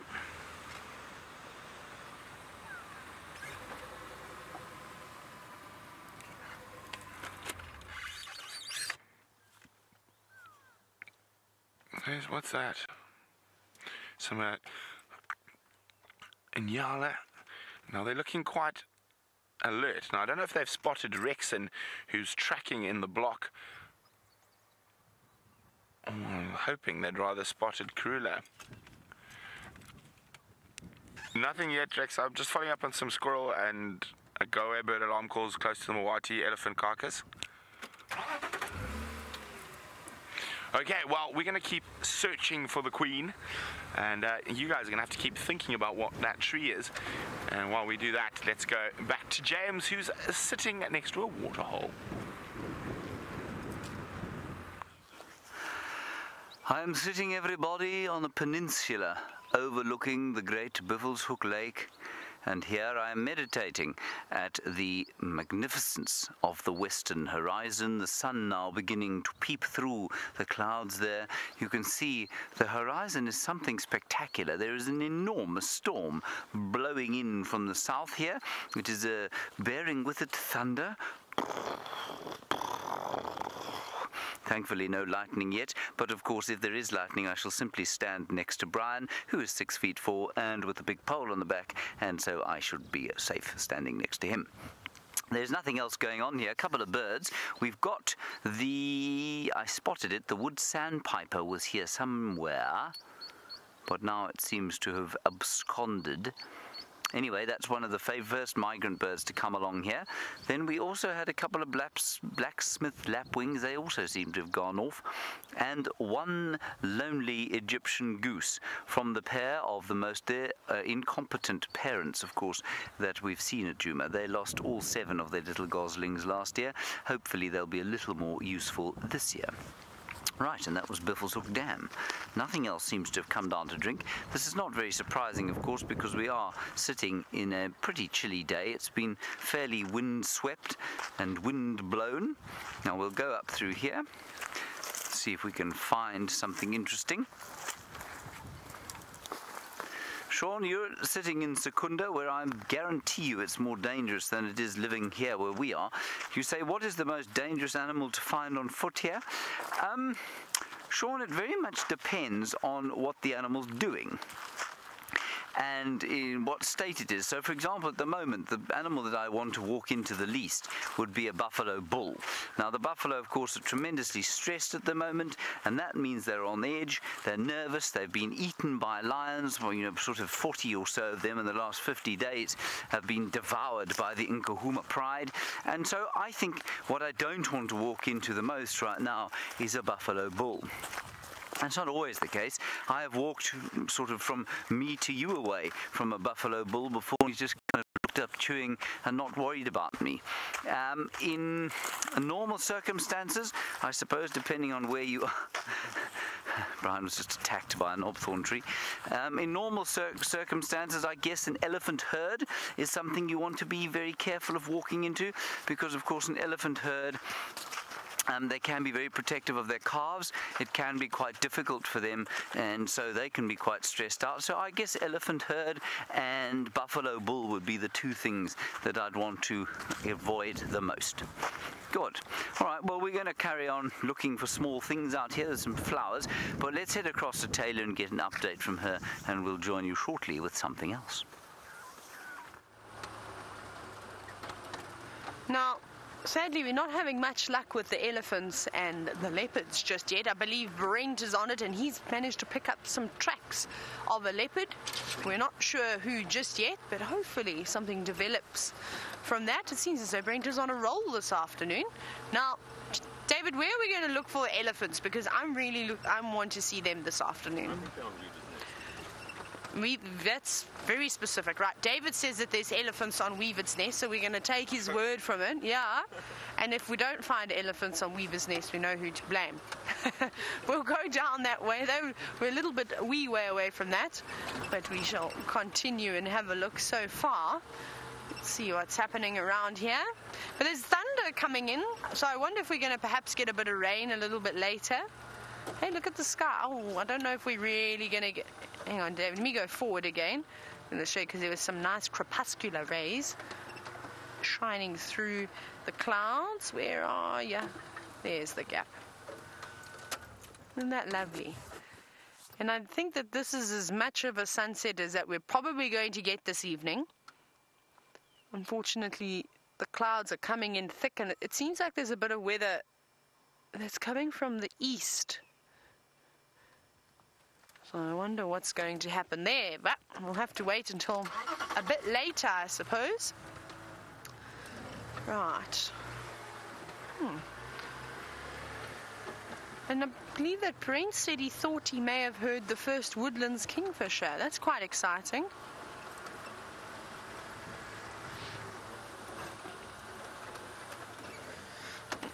Now, sorry, let me just hold on. David, you holding on? Bit of a big dip over there. Now, James, you were saying that you also hoped that we would see some elephants and a leopard this afternoon. Wouldn't that be quite lovely? Now, I'm not sure where Tingana disappeared to, though. I'm actually wondering if I shouldn't perhaps head a bit further west and maybe go check that western sector, seeing as though Brent is now down here on the south sort of eastern corner. I think that makes more sense. He's on the tracks this side, and I think Rexon is helping him search.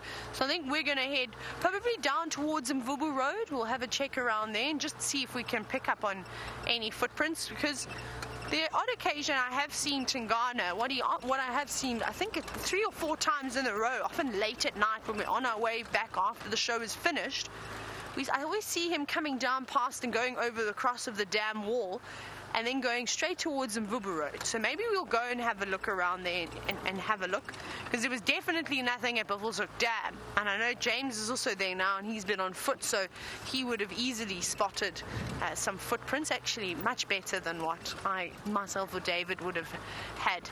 Now, I can't believe how quiet it's been. David, you know that we haven't seen one impala yet today? Not one impala. Can you believe it?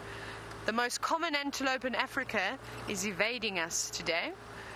So we may have to swing past quarantine as well, because we know that every time we go there, that's where they probably will be. Right.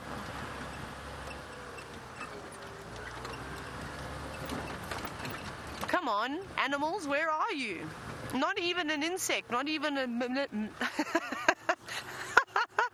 Not even, I wanted to say millipede and then I wanted to say shongololo at the same time, so you got a mumu. Apologies for that, my stuttering this afternoon, so terrible. James probably would have had a good laugh at that. Yes, at least Kirsty and Louise found it very funny. That's fine, I don't mind, as long as I'm keeping you entertained and making you laugh every now and then, that's fine with me. Now, who have we got sitting on this tree, David? We've got Life. We do, we have Life, we've got 2 lives. It looks as though, oh, look how cool that is. We have a Battalier. Hello, Battalier. Very easy to identify with the red beak, and it looks as though it's still a juvenile. Did you see that? How it wasn't completely black. And there's somebody else. Now, David, who's that? We're going to have a closer look. That looks like a Wahlberg's eagle. Is it? No, it looks a little bit too big. Maybe that's another juvenile. It's a difficult one. It's quite difficult to see, because if you look at its facial skin, it looks a bit grey, but then it looks a bit yellow too. I'm going to have to change my mind there. And I'm going to say tawny eagle. We'll go with tawny eagle. You know, you can... Oh, there you go. I can actually see the tail now that I look carefully. But for a moment, when I first looked at its face, because that's often where I'm drawn to looking, is checking the eye color and, of course, the beak. And initially, it actually looked completely grey, which is typical of a juvenile Battalier. But it's not. It's a tawny eagle. It's quite interesting to see the 2 of them sort of in such close proximity. And normally these 2 species of birds, the Battalier and the tawny eagle, are often the first ones to spot carcasses on the ground, because they fly at such a lower level compared to the vultures. So I wonder if they've found something, or perhaps they're just taking a rest, trying to keep out of the wind. You can see it's very windy out here today, as the branches blow around in the background. But I think it's actually quite lovely to see this juvenile Battalier. Like I said, even though it's got the red legs and the red facial coloring now, its feathers are still chocolate brown.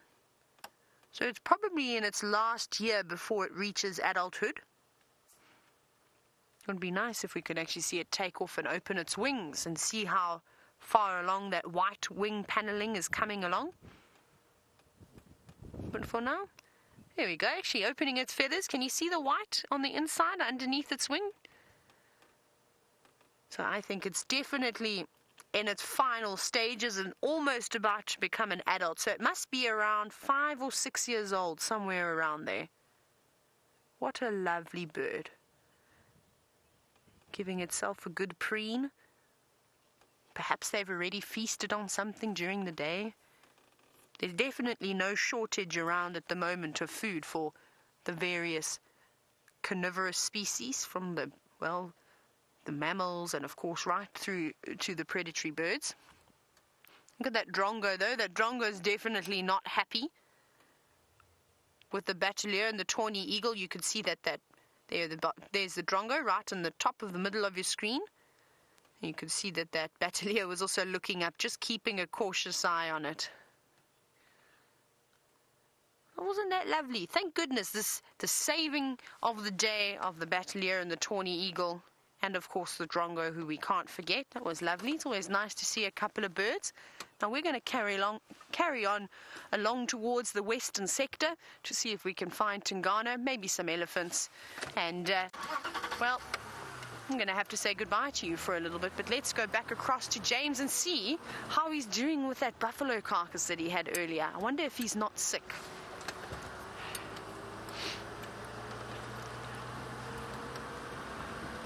This is nongonoko, everybody. It's a special kind of a tree, and it's called nongonoko, which means single file. Now, single file, you can see why it would be called that, because of the leaf arrangement here.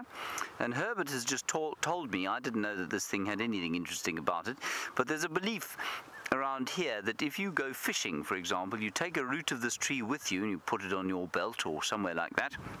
And if you catch one fish, then all of the fish will come in single file to the same place that the first fish was. Same thing if you're trying to trap an animal, you'll tie this next to the trap, and if one animal comes along there, this will inspire them through the medium of probably quantum physics, Brian is nodding, to come in single file towards the trap, and you will have a lot to eat forever and ever. It is otherwise known as the dwarf bush cherry, or Meirua parvifolia. Very nice. Now we're just heading through here. We've left Beefleshoek Dam area, and we're wandering through some relatively thick bush. Herbie's just gone up in front. And now, of course, one of the most terrifying plants that you find in America is something called poison ivy, and I think it leaves you with great big horrible welts all over your skin. And Diane in Texas, you want to know if we get these here, if we get poison ivy here, and the answer is no, we don't. There's nothing nasty like poison ivy here, but we do get nettles sometimes, which can give you a little bit of an itch and a scratch, but nothing too bad. Then look at this flower, gorgeous flower called the string of stars, Heliotropum species. And it's one of my favorites because it's one of the first to come out. It's also one of the first that I ever learned to identify, and it's also very easy to identify because it looks like a string of stars. String of stars. Well done, Brian. Excellent job. And there were also some ants living on it, and I suspect that it's probably pollinated by ants. I'm just going to smell it. And it does actually have a smell. Wow. That is actually spectacular. I'm going to put it under Brian's nostril. What does it smell like, Brian? I don't even know. It's like honey. Yeah. It smells like honey, fresh, delicious honey. And I'm sure that's what attracts, it's probably the nectar inside it that smells like that, and I'm sure that's what's attracting the ants as they pollinate them. That really is absolutely delicious. It's very subtle. You only get it if you stick it right under your nose. So everybody take a very deep breath in. Fresh honey. And imagine fresh honey. That is gorgeous. Right, that is the string of stars. Very nice, Brian. Wonderful. On we go.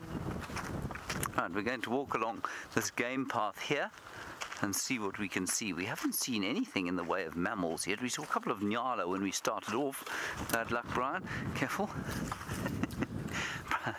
Brian, of course, is kind of hindered by a fairly substantial pole sticking out of his back. And this is made worse by the fact that he is so enormous himself. Now, one of the other things, the light is just now spectacular. Brian, how do I look in the light? Oh, you look fantastic. Do I look heavenly? Amazingly good. Heavenly. Thank you. Now, what else we have here is, of course, the baboon's tail, which many of you have seen many times before. But what I think is so interesting is that this will go dormant almost as soon as the soil goes dry. And it's a brilliant plant. It goes flushes green every time there's any moisture. Doesn't matter if it's in the middle of winter or the middle of summer. And then as soon as it's dry, as soon as conditions are not good, it goes completely dormant. And little lion cubs love to play with this thing. It's the most wonderful thing to watch. Then there's another lovely flower over here while we're on the theme of flower. And this one here, if I'm not mistaken, is a kind of devil's thorn. No, it's not. In fact, it's something completely different. I don't know what that is. Brian, what do you think? Any idea? Gushe. It says it's something called gushe. Jiwa. Switch. Ah, okay. So it's a kind of a spinach that you can eat, and it's a little bit slimy. I'm just going to taste it. I suspect you're supposed to cook it, are you? I think cooked it might be a little bit better. It's got the texture of a fairly severe sandpaper. Sorry about that, that's disgusting. Anyway, we'll remember gushe, but we'll also remember next time to cook it. I don't know what it is in English, but it's a beautiful flower, and unsurprisingly, it doesn't smell. Normally, only the white flowers out here smell. Very few other flowers smell at all, and that's because the white flowers tend to be pollinated by things like bees or ants that are after nectar. Right, on we go. Gushe. Say it 3 times, Brian. It will help you to remember. Gushe. Gushe. Gushe. Good. We'll just carefully make our way through here. Now, if you are on foot in the bush, of course, what you must do is make sure that you know where the wind is blowing. And I haven't been on foot for a while, so I'm just going to test the wind with my ash bag. This was a sock given to me when I was the master of ceremonies at a wedding, Brian, but I lost the other one, so I thought it would make quite a good ash bag. That was a personal story. Did you like it? Yeah, I did. Yes, very good. Okay, and what you need to do, so the wind's blowing that way, and the bush is getting quite thick. And so what we need to do is just be a little bit careful as the summer starts to progress, so the leaves get thicker, the bushes get thicker, we walk a bit slower, and we just check what's behind every bush, on top of every termite mound, especially as we were discussing with Sean in Secunda, I nearly said Senegal, Secunda, about the fact that it is a little bit dangerous. Right, now this is very exciting indeed. What have we got there? Okay, right, we're going to carry on going this way, everybody. Brent has got fresh leopard tracks and a drag mark. That's very exciting.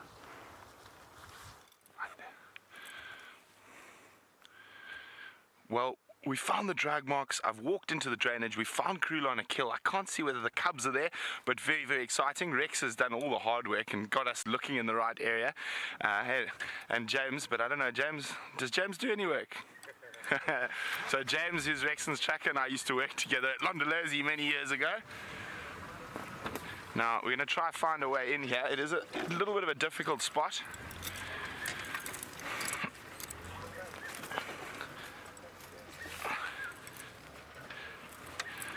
Okay, so she was just in here.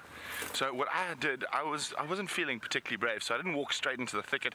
I walked up onto the other bank to where I thought the tracks were going, and looked down, and there she was, looking up at me like this. I'm like, what are you doing here?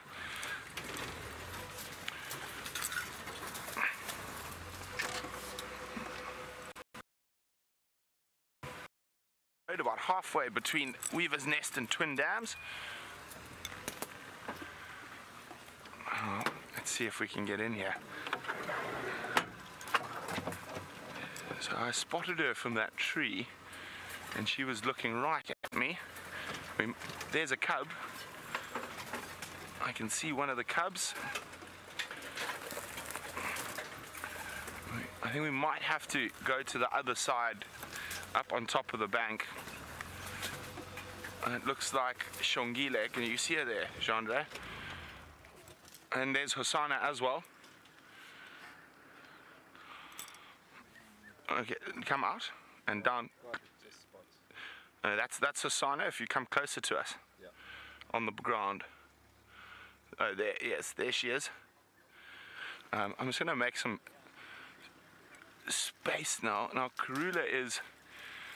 Oh, she's just to the left. I don't know, we might be able to get a spot, just to see her spots. Where are we now? There. There, you can just make out her spots. Oh, barely. I'm just trying to see now. She's feeding at the moment. Okay, I'm gonna try find a spot where we can see a bit better, and also make some space for Rex in here. I think we might have to try find a way to get on top of this bank in front of us. So I'm gonna have to drive out of here for now. It's not a very good spot. Okay, let's try find another way. Rexy, you can come here for. I'm going to try get on top of the drainage there. Okay, time for some tactical driving.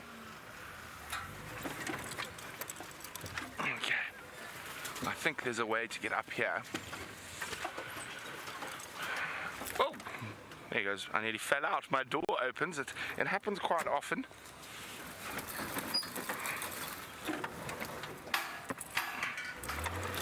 We don't want to get stuck, which I think we are. No. We just got into a weird spot here. There we go. That should be the worst of it. Now, the funniest thing is a lot of people pay a lot of money for tactical driving courses and things like that. Unfortunately, none of them really train you for the rigors of getting into leopard and lion sightings.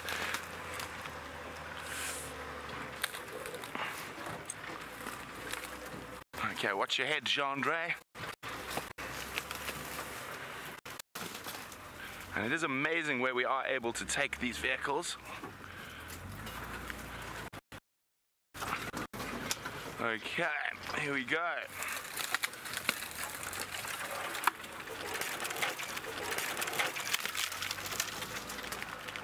We've got to the top. And I'm hoping we're going to have a bit of a better view from up here.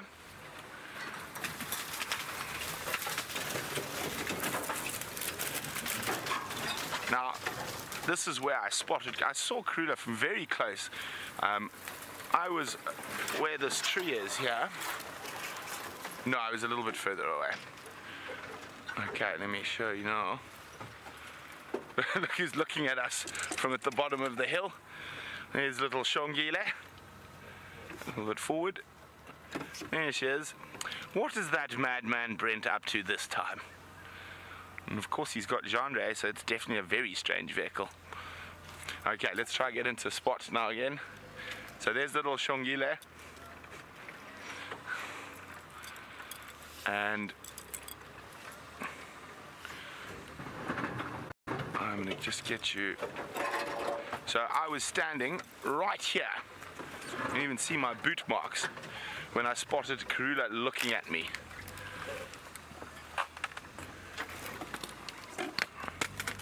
How's that, Jean-Dre? A little bit more? Oh, one branch. Right, hang on, hold on, Jean-Dre. There's just one. There we go. Oh, we're there. We're there. Okay.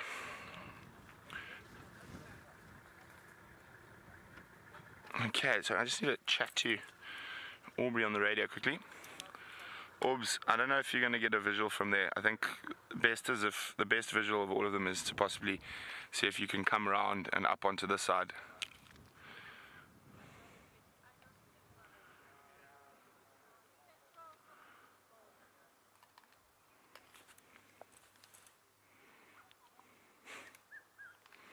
Copy.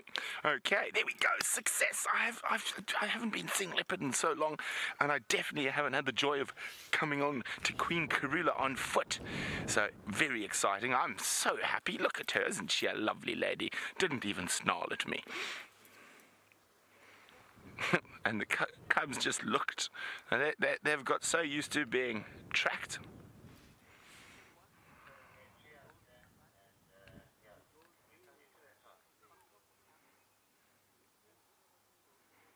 Look at that. I can't see what the kill is.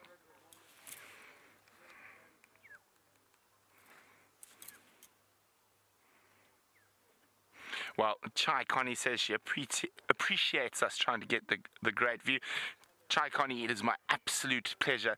I get as much enjoyment out of showing you the incredible animals we get as I do in seeing them myself.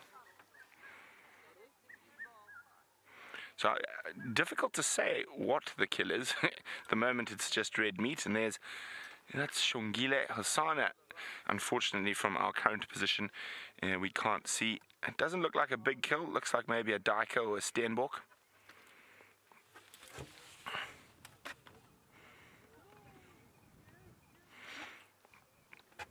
Well, you can see why I didn't want to walk straight into those thickets. I would have nearly stood on her before I would have been able to see her.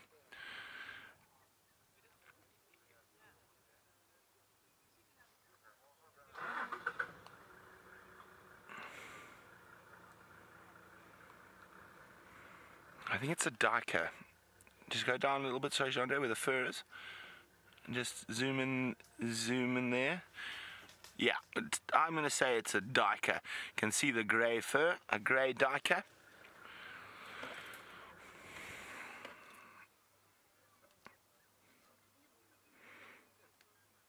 Now, with the 3 of them, I'm pretty sure that's probably going to be finished by tomorrow morning. And poor Karula's going to have to hunt again.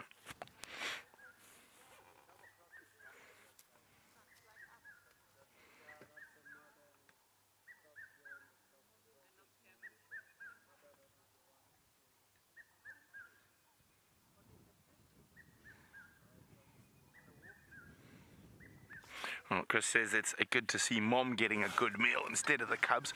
I'm just trying to see, speaking of cubs, where Hosanna is.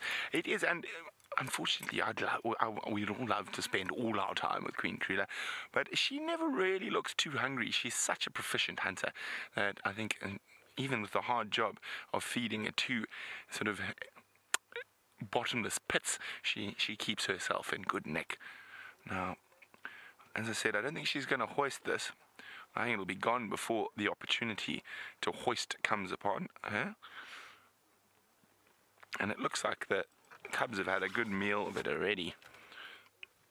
If we look at young Shongile down in the bottom of the riverbed, having a good little cat nap with a big belly.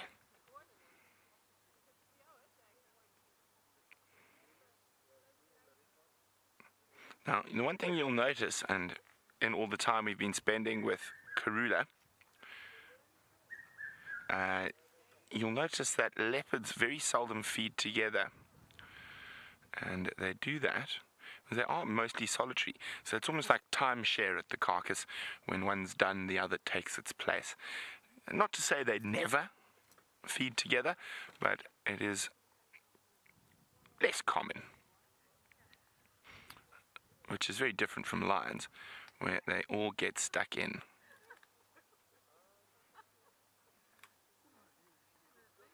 Now, just to end off the nearly impossible tree quiz, I thought I had you all stumped. But, of course, Raisa, well done. Raisa's in Finland, and one of our, I would suppose we could call Raisa Fundi. Now, Fundi is Swahili for expert. She's very sharp on these things, and it indeed was Acacia gerardi, the red thorn. Well done, Raisa. Should we move a little bit back, see if we can see Hosanna, see what he's up to? It looked like he might have moved up towards that little tree. Okay, so while we do that and try to get you a view of the Prince of Djuma, let's go see Taylor and a feathered friend.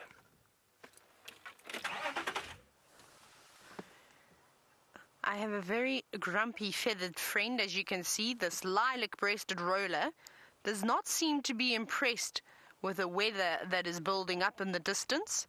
It has fluffed itself all up as it's gotten quite cold, and I'm probably going to have to do a similar thing and add a jersey, as it's not nice anymore. David's like, he's got long pants on and a jacket on today. I've still got shorts. I should probably add a jacket so I don't get hypothermia. But isn't this little one lovely? Now I'm hoping that as we sit here, we're going to see it perhaps swoop down and catch an insect. There's been a lot of grasshoppers jumping about, so it'll be quite nice to actually see it do that. But I wonder if its priorities aren't set on just trying to keep warm this chilly afternoon. But we seem to be having lots and lots of luck with the birds today. And it's actually quite funny because this afternoon, just before we went out, Brent and I were chatting as to what areas we were going to go and check. And Brent said to me, he goes, I think I'm going to have a birding afternoon today, and it seems as though the tables have turned completely, and he's having all the luck with the leopards, and I'm stuck with the birds. Not that it's a bad thing. And the impala, yes. We finally found some impala. And we're quite right. They seem to be heading straight over towards quarantine. Let's go have a better look. What do you think, David? And maybe we'll see a bit of that sun. I think maybe we'll get another glimpse of the sunset. We'll try. It's always nice on a sunset safari to actually have a sunset. But we'll see if the clouds play ball this afternoon. Right. And still no baby impala just yet. But maybe we see some. There seem to be quite a few impala around. So we will check them all as we drive along. Let's check these ones. Oh no, I don't know if these impala can have babies, unfortunately, because they're, of course, male impala. And you can see what I mean as to how chilly it's got all of a sudden. You see how they're starting to fluff themselves up. They don't have their slick, beautiful coats that they normally wear. We're going to go forward now to go and have a look at the impala females. Oh, here they all are.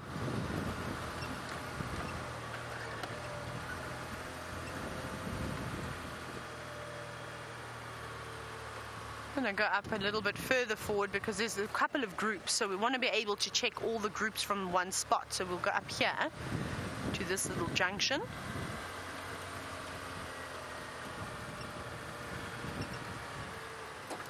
Here we go. Now we can see them nicely. You can see them all slowly making their way to the big open plains of quarantine, where I'm sure that they will settle in, unless we do get a big thunder shower. Then perhaps they will go and look for a bit of shelter. But even the boys are looking good again. At one point, the impala males were looking a bit scruffy. But it seems as though they've put on condition. There's all the grass that's come through. Look how green quarantine is. It's like a golf course at the moment, which I'm sure that all the animals will be quite happy about. And isn't that just a beautiful shot? Especially now that we can see the beautiful markings on the rump of that impala. The 3 black stripes. And those are, of course, very much like the round ring on a waterbuck's bum. That is, of course, the impala's follow me sign. But it doesn't look like we're going to have any little baby impala lambs around here, but we'll keep on searching. And let's go back across to James, though, who's found himself a caterpillar.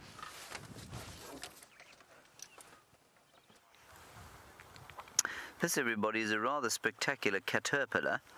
Now, it's now become, obviously, as it's got onto television, it's become highly mobile. It's moving at a great speed. But I don't know if you can see there, Brian. Did you manage to see there? Oh, maybe I'll put it on my hand. Ooh, ooh. It's got sort of these sort of yellow fangs in the front of its head. And I'm sure that's some way of making itself disguised to predators, because they're just decoration. And if we look, I'll try and sort of place it like this so we can look at it walking. Sorry, Brian. But its mouth parts are underneath that. And so it's just purely decorative, that sort of those 2 yellow horns. And I'm sure their purpose is to con potential predators into thinking that perhaps it is a venomous animal of some sort. Don't you think, Brian? Definitely.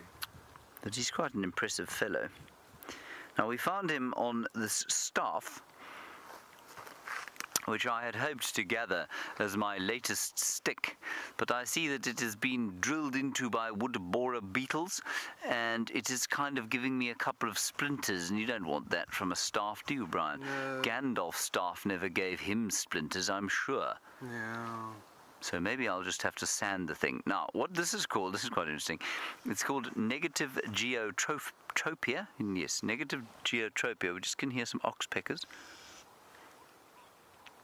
Oxpeckers, of course, are a warning that there might be some other kind of herbivore here.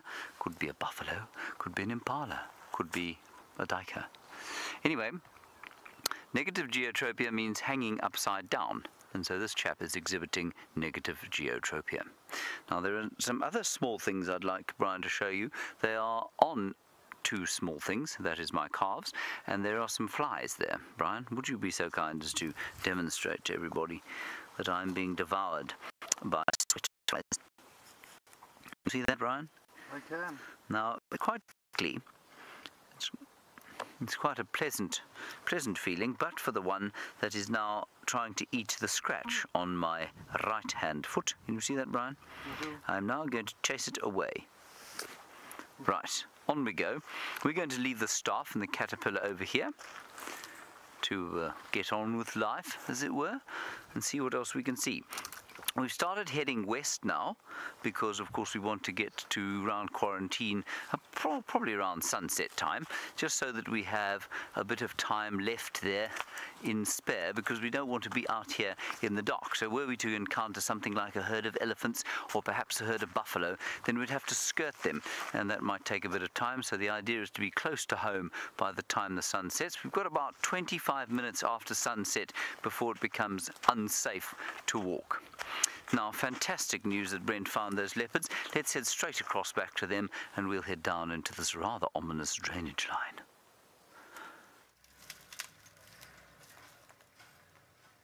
We're still sitting with the Queen as she devours that little grey duiker. We've definitely confirmed it's a grey duiker. Only the hindquarters intact still. There's a chance they might be here still tomorrow morning, but it is quite slim. We can only hope that they are still here. Unfortunately, it's a difficult one for us to see all of the little ones. They are lying up against the bank, so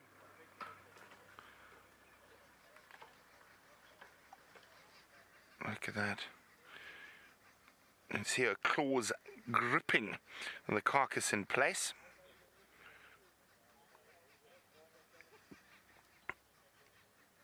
Okay, sorry, someone's calling me on the radio. If there's not much nyama yet left, I don't think they're going to be here tomorrow.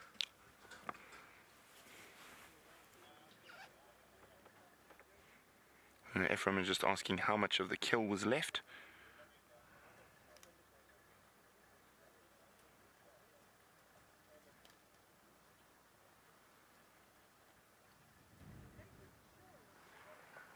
Well, there we go. Laura in New Mexico is wondering, do Karula and do the cubs hunt while she's away hunting? And do they eat then? Laura, they do, but it's normally very small things like maybe a dwarf mongoose or a francolin or even some grasshoppers and things, but they will eat a little bit, not much.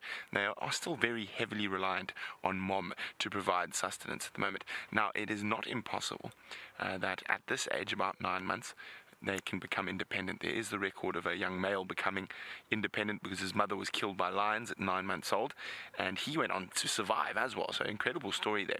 But normally, as I said, with the females, year and a half, they will start looking to spend less and less time with their mother. Males, 2 to 2.5 years, they spend a little bit longer with mom, find it a little bit harder to leave.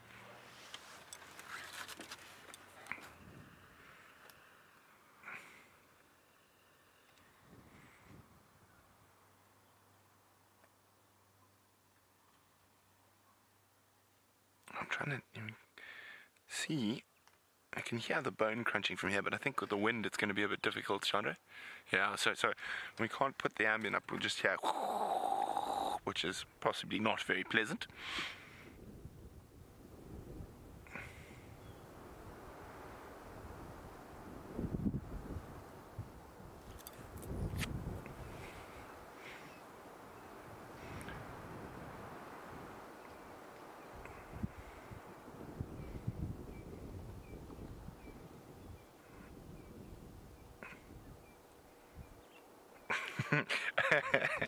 Zoe, you've probably put or hit the nail on the head of something most trackers experience quite a lot.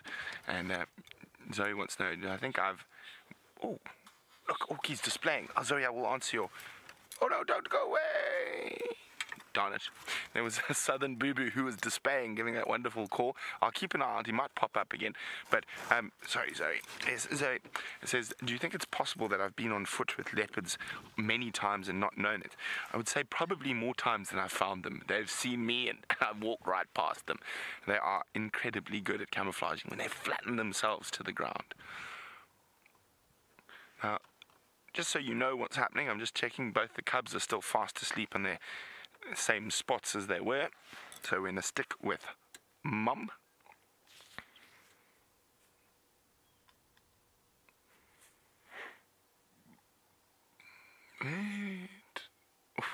No, it's gone again. Sorry, that Bobo is giving us a bit of a hard time flattering around us.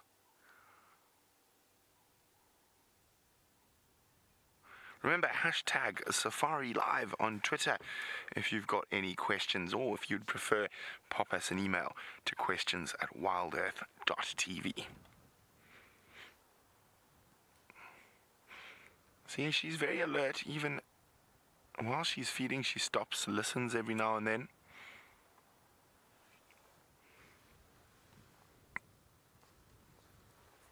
Making sure there's no potential threat.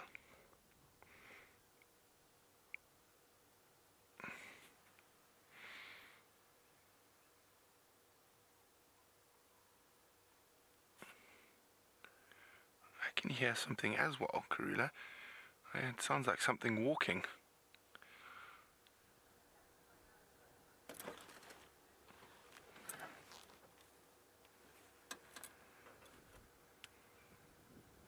Could be a buffalo, something big, just off in the bushes, probably about 200 meters from us.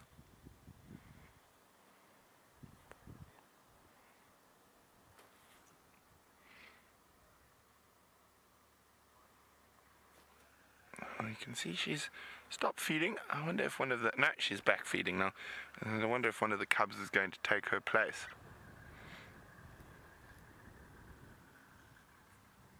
Oh, she's moving the carcass. It's a male duiker, an adult male duiker.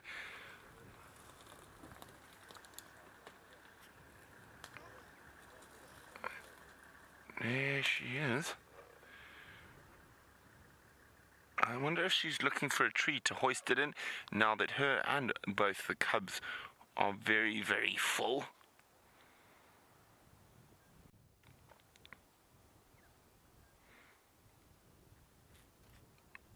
Oh, Hassan has lifted his head, that's about it, but we can't really see him from with the camera from where we are. I can just make him out under a porcupine bush.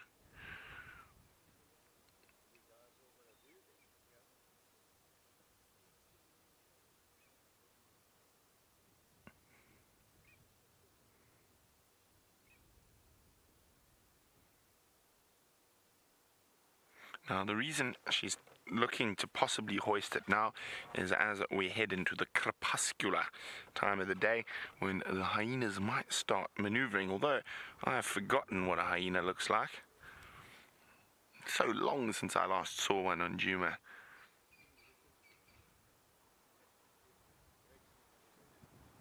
There she goes. Let's see where she's taking it.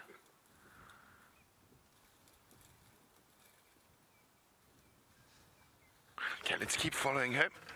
We'll just reverse back. So poor Gendre doesn't twist his spine. I wonder which tree she's going to take it to. How am I behind me? Ah, look at that. She's going to take it to that Tumbuti. Let's... Hold on, Gendre. I think she's going to hoist it now. Let's get there quickly. There we go. Oh, we're in the perfect spot. She's going to hoist it up the Tumbuti tree. Oh, we got there just in the nick of time, Gendre. Although she's now waiting after our mad dash.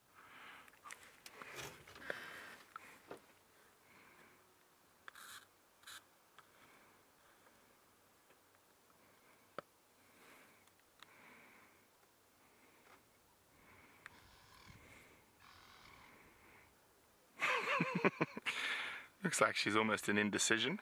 There we go. No, don't do it on the back side of the tree where we can't see.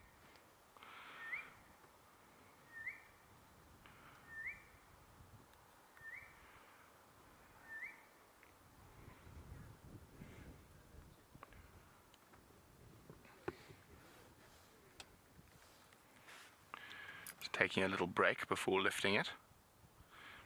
Getting her strength up. There we go. There she goes. There she goes.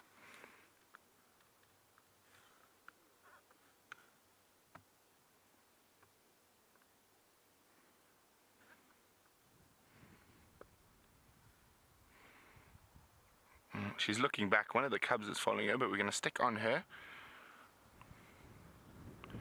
It's a lovely, actually a lovely spot to hoist.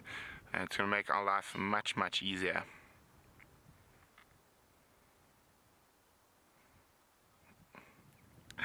Mind Warp says Karula needs to put it in the tree so Hasana can knock it out.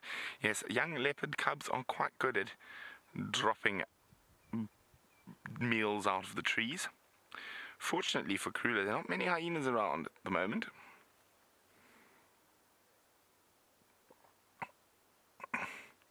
She's almost sitting there going, oh, it's going to be such an effort. There we go.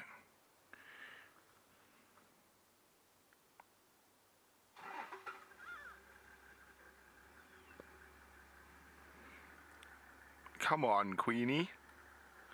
Up you go.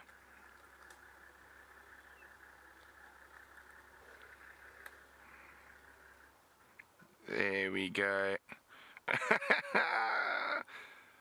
No, she's decided. Not yet. Is it now? There we go. Look at that. She's in that spring position. Her muscles are coiled.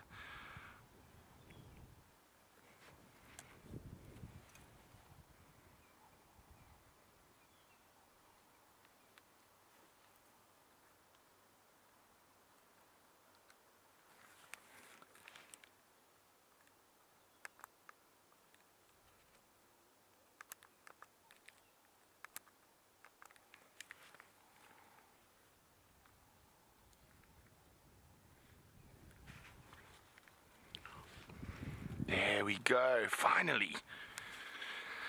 Well done, Karula.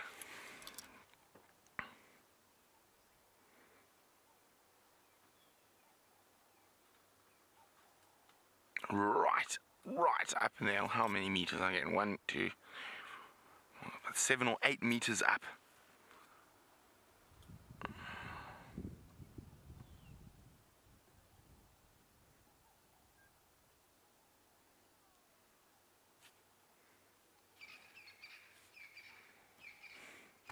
Now I'm just going to move backwards a little bit so we get that leaf out of the way. Maybe forwards, eh? Back. There we go. Now, Joyce is wondering whether putting the carcass in a Tumbuti tree, which we all know is very, very poisonous, will it affect the meat at all? It won't, Joyce. I mean, she's not getting the milky latex. Oh, to the bottom of the tree, Genre. It looks like, who's that? Hasana looks like he might want to climb up.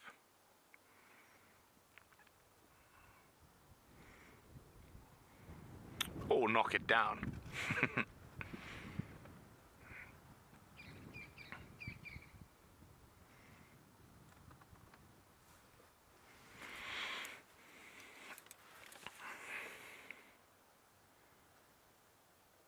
What are you up to, mister? Checking where Mom stashed it for later snacking.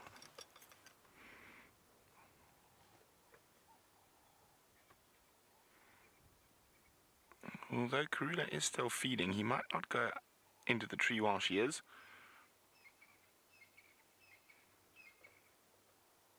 Oh, isn't that beautiful?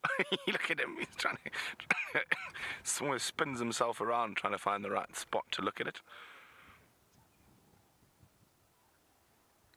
And boom, no, he's not going up now. He's going to stare at Mom having a feast because she's eating again.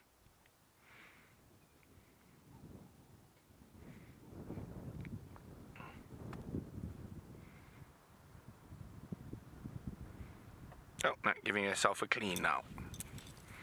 You'll probably find if she lies down or comes down from the tree, her sauna will be up in a flash. And we can hear that, Jean-Andre. Very clear, the red-chested cuckoo.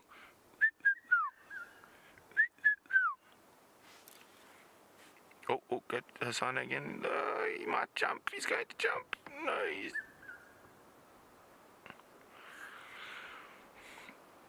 Now, Anthony was wondering, how high can a leopard jump? Anthony, I've seen Quarantine probably go a good 3 or 4 meters into the air.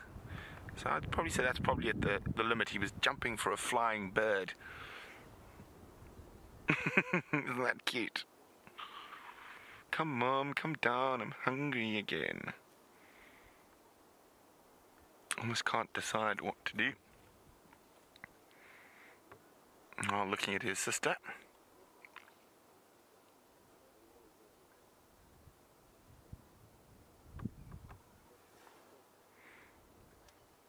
He is an exquisitely beautiful young male leopard.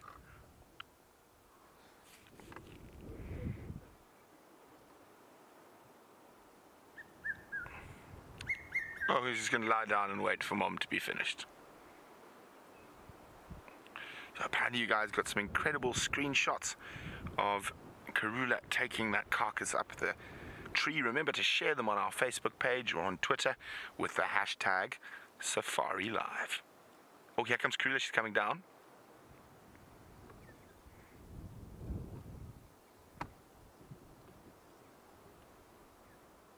It always amazes me how agile these... Oh, as I say that, she misses a step. Now, what's Hasana going to do? I think he's going to go up. Well, first he's got to stretch, clean those claws. Let me go forward a little bit for you, Jean-Andre, so that leaf is out of the way for the... Oh, no, sorry. I saw as he did it. Oh, there we go. Up he goes. How did Mom do that?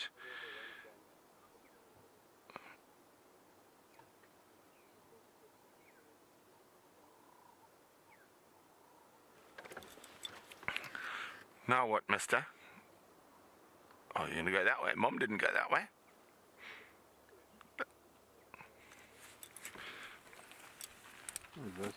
Oh, there we go. Well done. He's got there in the end. Oh yeah, let's go back again.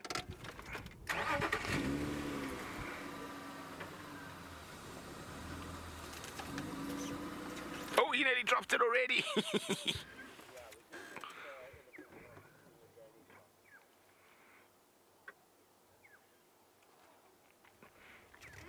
Oh, Karula's left and gone back to go bury the stomach. And now let's hope Hosana doesn't drop it.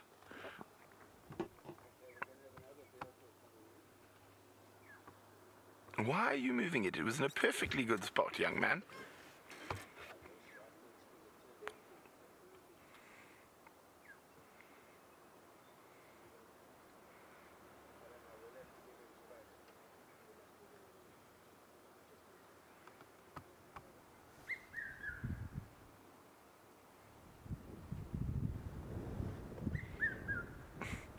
Not really hungry, he's just more wanting to play with the carcass.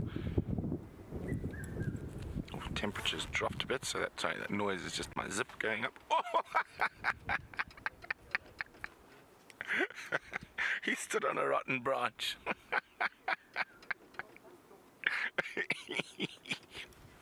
Oh, silly you chap. That carcass doesn't look like it's gonna stay if you hung it on that tiny little thing, mister. It looks like he's actually managed to drape it over a vine that's growing in the tree.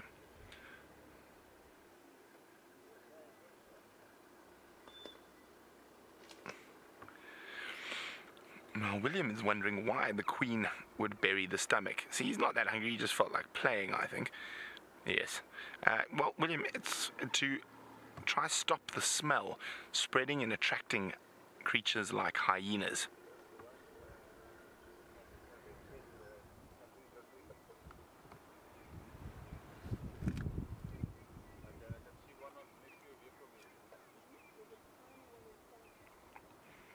There we go.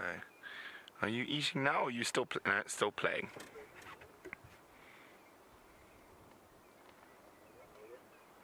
Look at that.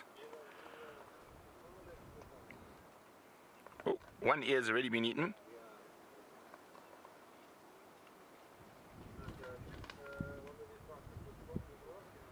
Oh, careful, don't stand on those dead branches.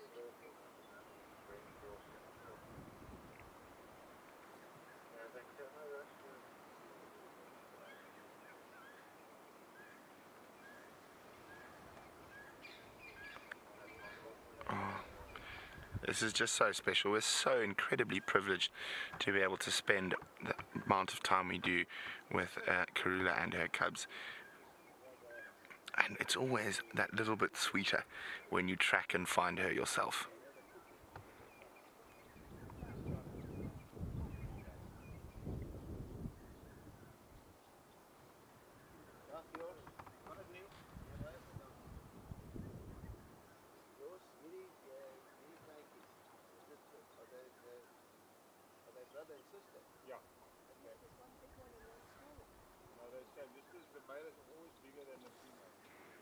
Oh, it's so wonderful that they've moved that carcass out of that very thick area out and put it in this wonderful Timbuti tree.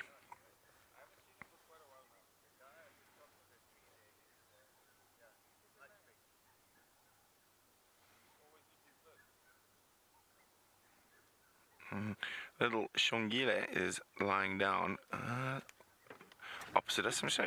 See if we can get a view of her if I go forward. We'll go have a quick check. There she is. Can you get her there, Jean-Andre? Oh, she's right on the ground here. There we go. There she is, just behind that bush there. Fast asleep. I want to go see if Karula is bearing that stomach. It could be quite an interesting thing to look at. So let's go back and have a look. So while we get into that position, let's go back and see what Commander Bond is up to.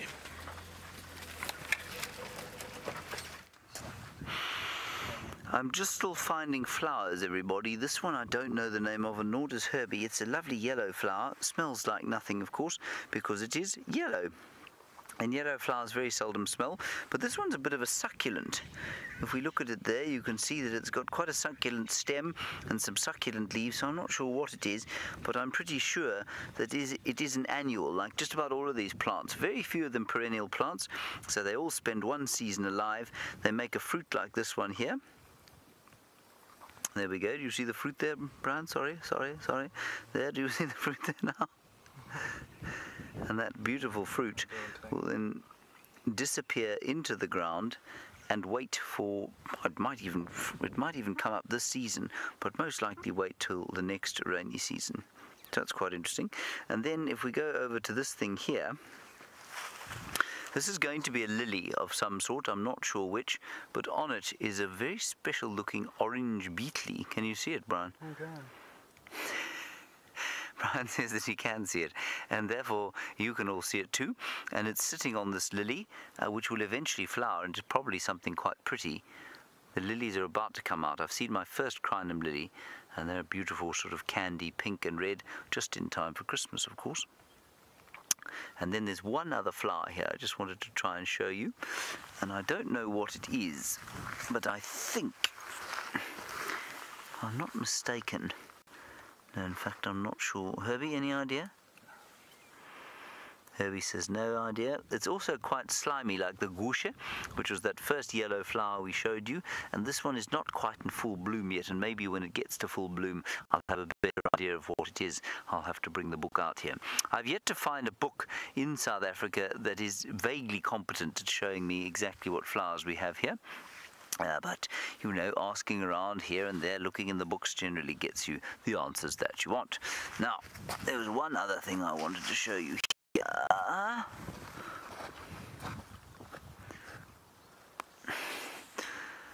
think it's the... It is the... I'm just wondering if that isn't a small acacia. I don't think so, though. I think this is a devil's thorn plant, and what it will do eventually is to produce these very, very nasty little sort of three-pronged thorns. And if you wander about here barefoot, which you shouldn't ever do, well, what happens is that they get stuck in your feet and you yelp and say bad words. Now, on the move, and very competent at getting thorns out of their feet, the Nkuhuma Pride. Let's go and find out where on earth they're going.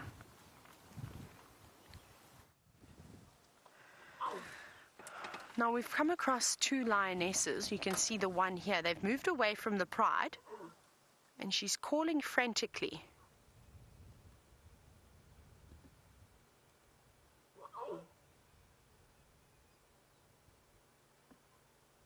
I think I can hear a response from a cub.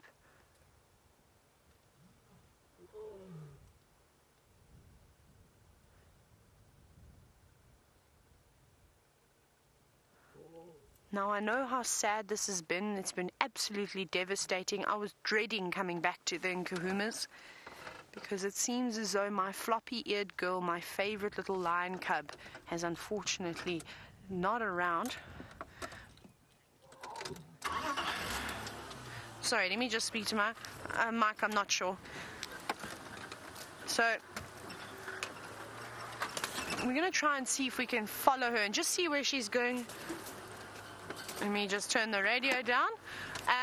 Now we're going to try and keep up doing a bit of research on this white mussel disease, and there is an opportunity that these cubs can survive, but the problem is that they need to suckle. They need to stay hydrated, and it's a pity that this has come at this time, because with all this lovely rain we've had, the nutrients in the grass are definitely going to improve, and I suspect that it won't be too long before these Nkuhumas would actually be up and running and be fit and healthy again. Now let's see where she's going to go.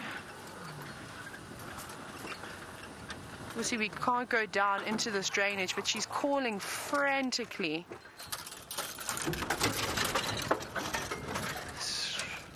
I'm gonna sit here. Now, Aaron, you're wondering how many cubs have we lost. I only counted 4 cubs. Just gonna sit and listen to see if I can hear a response.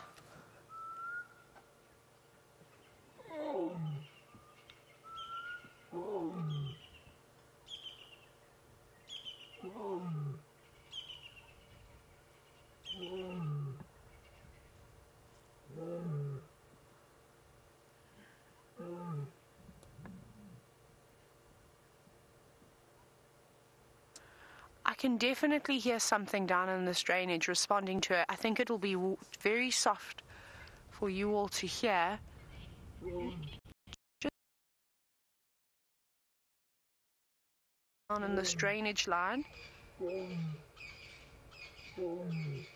And it's very sad because you can see how distressed this female is. She's calling. You can see she's definitely not happy about the situation either.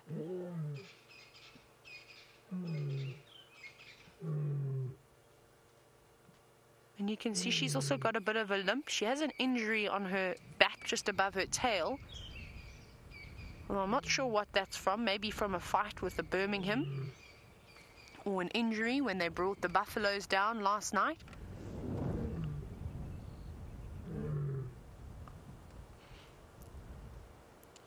And it's just heartbreaking. I really don't even know what to say. It's just that it's nature, and these things do happen.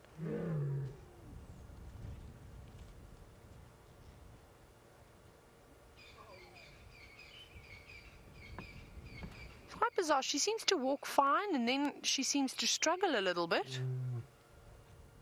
I don't know if she's maybe got an additional thorn in her foot or something now, because she was walking perfectly just a moment ago.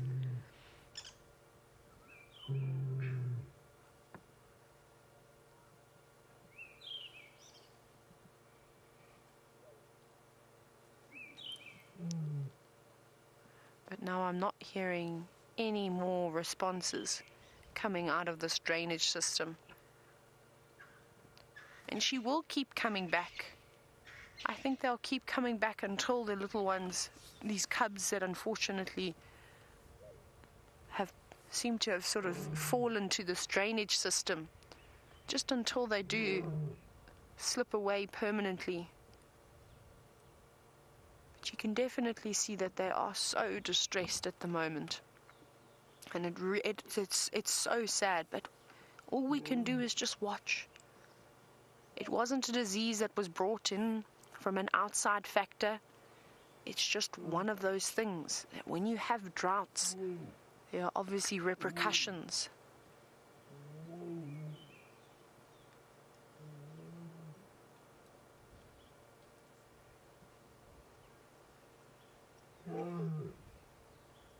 What we'll probably try and do now is very, very thick down here, and it's starting to get dark, so I need to try and get back to the road before darkness falls upon us. And we'll go back to the carcass and have a look at the rest of the pride. And while I do that, I think we'll go back to Brent and see how Karula and her stunning cubs are doing.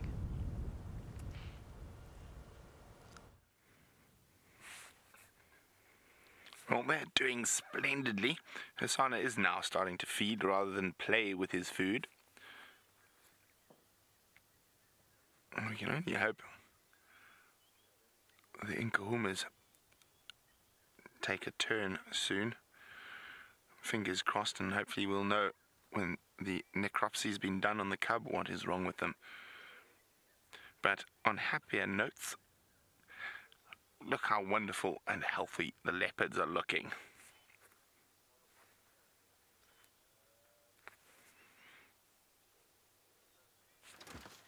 Now, Krula went to bury the stomach content. We saw her doing it for a second, but she's gone into a spot where we can't really see her.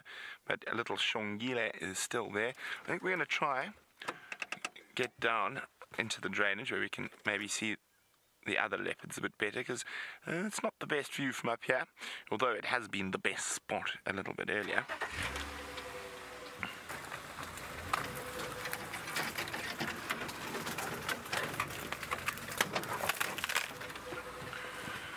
Okay, where was it that we dashed up? There we go. That was quite fun. A little bit of technical driving. I'm going to do some more technical driving now. And of course, avoiding sensitive trees like timbuerties and jackalberries, only driving over the fast growing ones. Now, this timbuerty is going to be a little bit harder to avoid. I'm trying to think how we're going to do this. There we go. You got it, Jandre? There we go. Easy peasy, lemon squeezy. Now, it is getting quite dark, so we're not going to stay here for too much longer. But fortunately, with this camera, Jandre might be able to work some magic. What do you think, Jandre? Go for Shongile rather? It's going to be quite difficult to get Hosana because of the light. He's in a bit of a funny spot.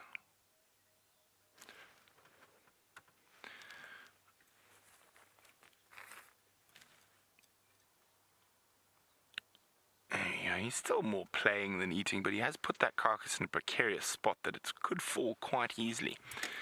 Luckily, no hyenas are waiting at the bottom.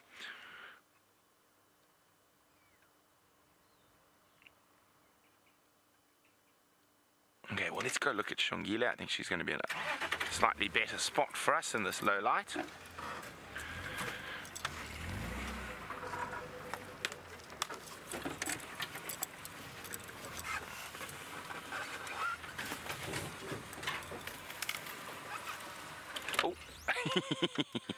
You're gonna fall again, you silly. That's a dead branch. He's standing on a dead branch. And I know a lot of you, and Teresa and many others are wondering whether the leopards could fall for the same disease. Unfortunately, it is possible, but highly unlikely. and it's going to be interesting to find out what it is. But at the moment, these creatures look in perfect condition.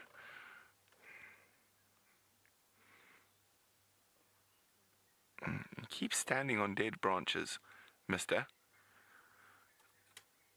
And there goes a branch.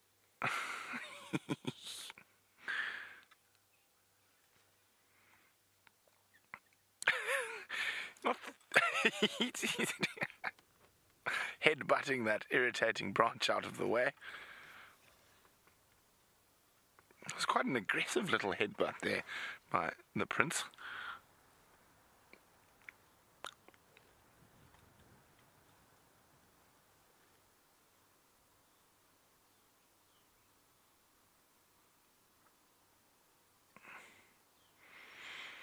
Don't drop it now.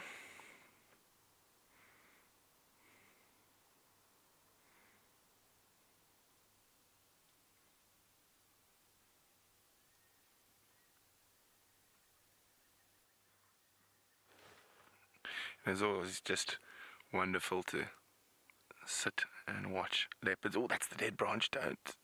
He's standing on it again. It's almost like he wants to take a tumble. Oof. Living dangerously, mister.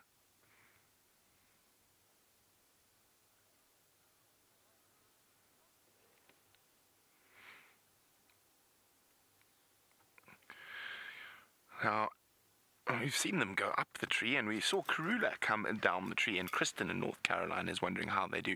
Well, they'll actually climb down forwards, and then they'll jump at the last little bit. But it's possible that they would survive a jump from that high, but normally they come down the tree forwards, and then just the last sort of meter or two they'll leap. Oh, he's back up to nonsense.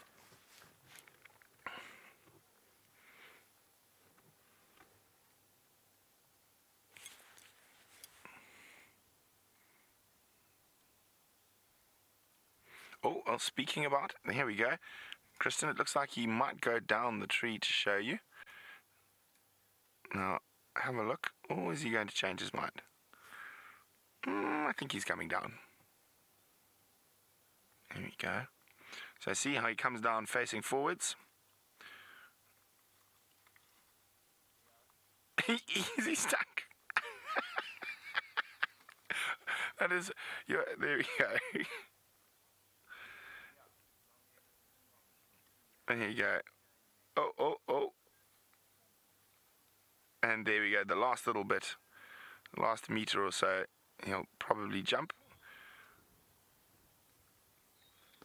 Whoop, just like that. Well, there you go, Kristen. That answers your question perfectly, how they come down. Right, there we go. While it is getting dark and we are in a very difficult area, so Janandra and I are going to start moving out, and while we do that, Commander Bond has some final words for you.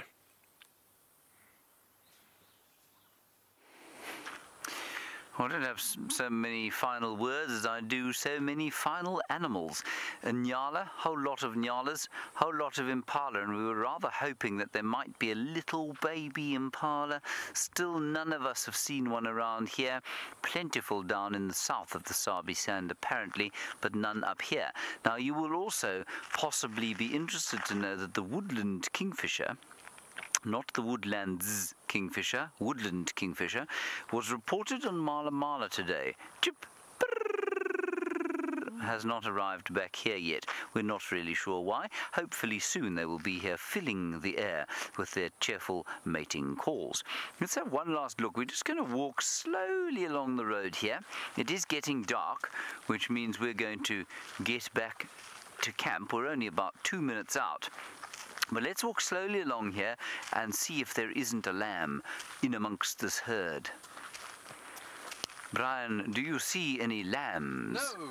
Oh, no. I wonder why we do not have any lambs with us, Brian. It's quite late this year, I think. Yeah. And certainly the woodland kingfisher is now late. As of yesterday. Yesterday was the 16th, wasn't it? Very nice, Brian. You're holding that camera extremely steadily. I'm trying to. Wednesday was the 16th, and that's when, of course, the woodland kingfisher arrived last year, but he has not come this year at the same time.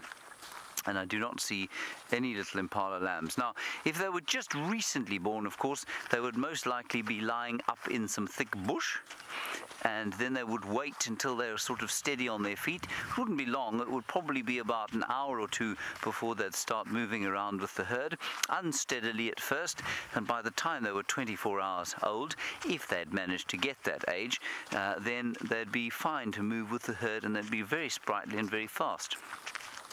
All right, everybody, that's going to be it from us on the bushwalk here. Brian, thank you for your efforts. Well done to the thumb. And a big thank you to Herbert on foot. Thank you, Herbert. Thank you. We'll hand you back to Taylor and her lions, and we'll see you in the morning at 0500. Bye-bye.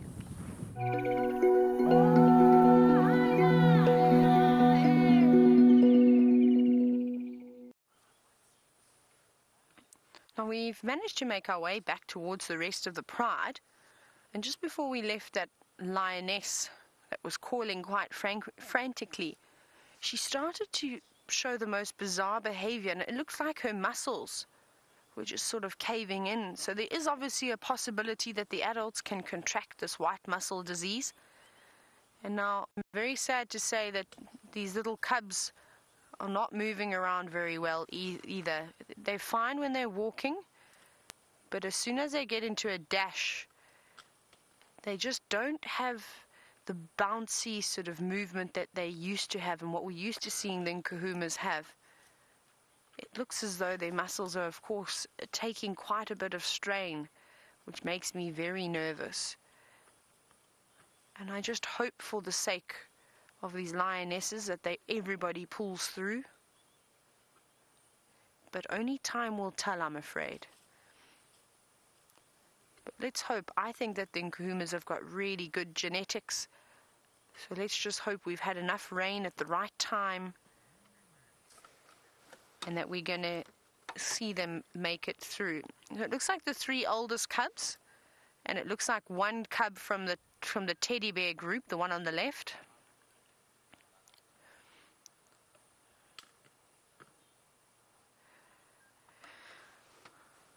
Now, speaking about the various diseases, I know that Ali was, of course, wondering if it would be a good idea to test the buffalo to see what diseases come through sort of the winter months. They have a good idea. So they know about foot and mouth disease, tuberculosis, of course, there's anthrax, and a variety of different viruses that can come through. Now, like I said, this white muscle disease, apparently it's not a first time that it's been seen. It's actually been seen around the areas, around the surrounding areas of these lion prides going down. And typically the young cubs, of course, unfortunately being affected by it the most. So, yes, it could be a good idea, but I think that they have an idea exactly as to what comes around. This is obviously just the first time for some of us. We haven't seen it. But it's not uncommon, as far as I'm aware, this white muscle disease, or muscular dystrophy as it's also referred to. And you can see straight away it just attacks and it prevents the development of the muscles, not obviously getting the right nutrients, and it's very sad. But let's just keep positive. That's the only thing we can do. We're obviously here just observing. So that's what we can just do. We can just sit here and watch and take notes and learn. But you can see, not bouncing around as well as they do now. I just hope that the lionesses, unfortunately, don't contract this disease.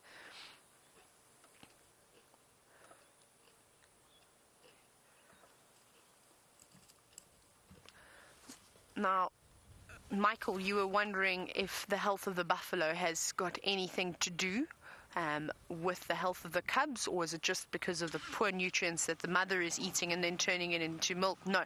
So it's whether they drink it from the mother's milk, so the poor quality of milk, or if they are feeding also on poor quality meat. Because we've seen that female now, and it's going to be interesting to see what happens. Is how it almost looked like her back legs were caving in sort of underneath her body, almost like what you see with hip dysplasia. I don't know if any of you have ever had German Shepherds before. I know I've grown up with German Shepherds, and hip dysplasia is something that sort of very much paralyzes larger breeds of dogs. And it's got to do with them feeding on this poor quality of buffalo too. And then of course, but the cubs are affected by it the worst, because they're not just feeding on the carcass, they're also where maybe they wouldn't get the good nutrients from. Normally they'd get the good nutrients from mom's milk. Now they're not even getting that.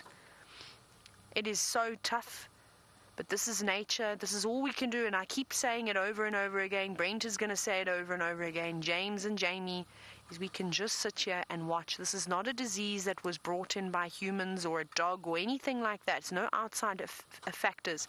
This has come around, and it's pure, it's natural. It's a repercussion of the drought. And I'm going to reiterate it again, just in case somebody has maybe just tuned in for the first time. The diseases are around to keep the carnivores in check. The drought keeps the herbivores in check. It lowers the populations and makes sure that they don't get out of hand. And some way you need to do the same thing with the predators. And it's just sad that it's all just happened at this time.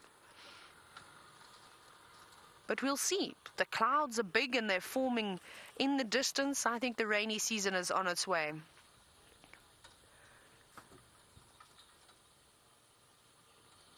Now, Marsha, you've asked a very interesting question. You've said, are we certain that the Styx cubs died of mange, or could they have possibly also died of this white mussel disease? There's definitely a possibility. However, just from what we saw, it looked as though the mange completely took over those little cubs. But maybe it was a combination of the two. Maybe the mange really came through and sort of became a lot stronger than what it was because of the white mussel disease sort of attacking the muscles and their bodies not being able to fight it and do anything about it. That's definitely a possibility. But unfortunately, we can't tell for certain unless we do a blood test.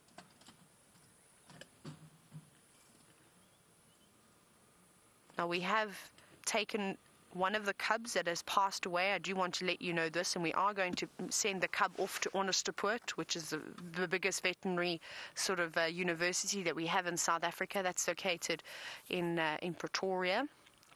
We're going to send it off, and we're going to see what they say. Obviously, we've heard that this is what this is. The vets have seen it already happening this year, and hopefully they'll be able to confirm it. But we'll let you know as soon as we know the exact results, though. But from what we've told them, they've said it sounds very much like what they've already tested.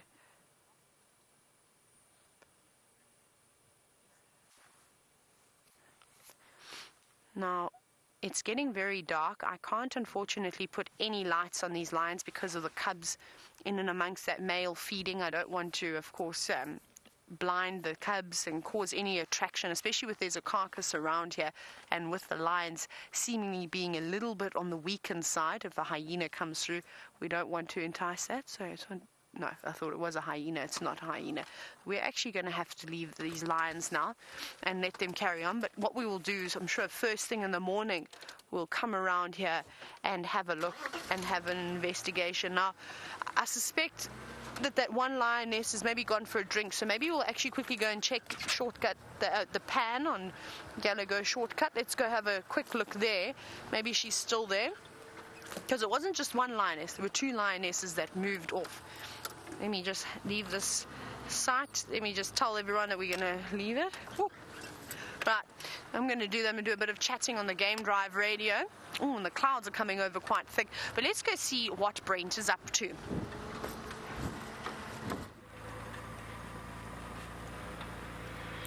We're in search of nocturnal creatures. Bush babies, genets, civets, servals, who knows what might be around the next corner. The one thing I haven't seen in some time is the white-tailed mongoose. And I'm hoping maybe on quarantine we might find one of the pair that does reside there. They tend to get up quite late, but because it's cool this evening and there's bugs about, so foraging will be a little bit easier, they might get moving a little earlier. Now, of course, I know everyone is very worried about the Nkuhuma cubs and the possibility of Karula's cubs also coming down with disease. And so they think it's white muscle disease, and they don't know for sure. But if it is that, Karula's cubs would have already shown symptoms because it is from the mother's milk. And they've been weaned for quite some time already, so I think it's very unlikely that if it is white muscle disease, it will ever spread onto Karula's cubs. As much as we speculate, I really caution against it, and the only way is going to actually get the facts from the vets, and then a decision and a plan can be made.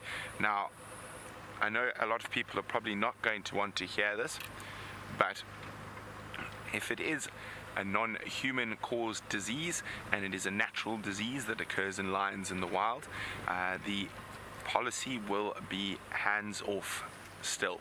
It will not get involved. It is not our place to manage the lion numbers and things like that. Nature, in an open system and a healthy system like this, takes care of itself.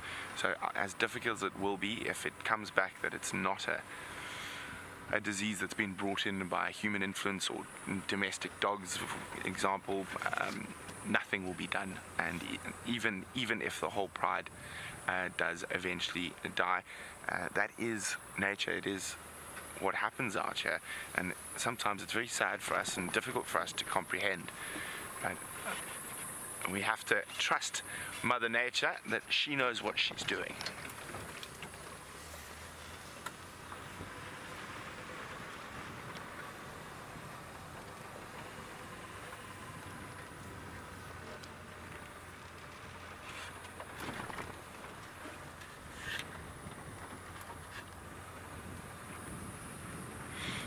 Now, a lot of all these sort of problems are born from this drought that we've had, and I mean the worst drought in recorded history. Now, Shamrock's wondering, will there be any long-term effects on the animals, such as malnutrition and that? Shamrock, strangely enough, the animals that live through the drought and the diseases and stuff like that come back twice as strong. I mean, they're sitting with the best genetic stock.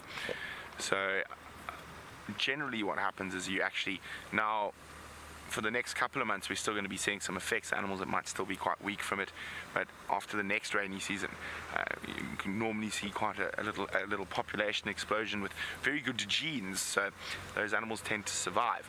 Now, a great example of this is the last big drought was in the early 90s, and the Kruger National Park had about, I think it was 20 or 25,000 buffalo in the Greater Kruger. Now, they got really whacked in that drought. The buffalo took far more of a beating in that drought than they did in this drought, and I think the whole population of the Kruger dropped down to just below 10,000 buffalo. So that was, the drought ended in 1994 or 93, and now we jump forward just over 20 years to 2016. Before the drought, the buffalo population of the Kruger Park was 49,000, so double what it was. So their droughts do weed out the weak and promote good, healthy genetic lines in most of the animals. So it is very sad to witness and difficult to witness, but there's method to the Mother Nature's madness.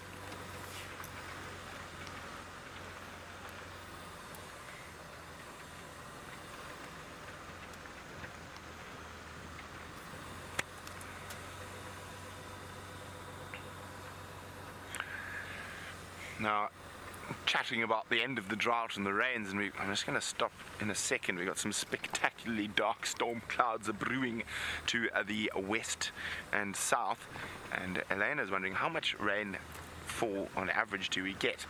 So in this part of the Sabi Sands we get on average about 350 mils a year. There we go, look at that, you can see there's some dark stormy skies are brewing. The wind's picking up a little bit, so who knows, we might get some rain overnight. We did hear thunder a bit earlier. And if we pan across to the left, you'll see how dark it gets. Dum dum dum. Ominous skies. Very pretty though. Okay, so there we go. And then about 350 mils. Last year we got about a third of that.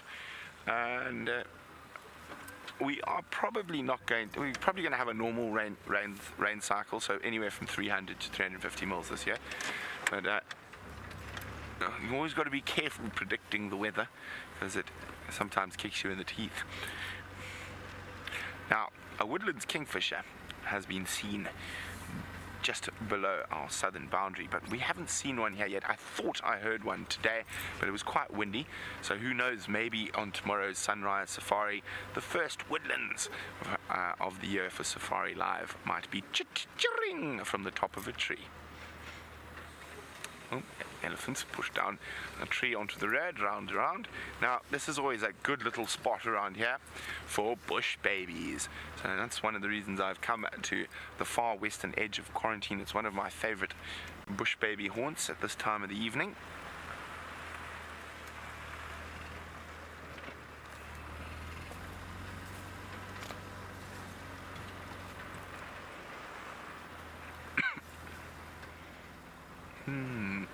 And what a wonderful drive it's been so far. Lions, leopards.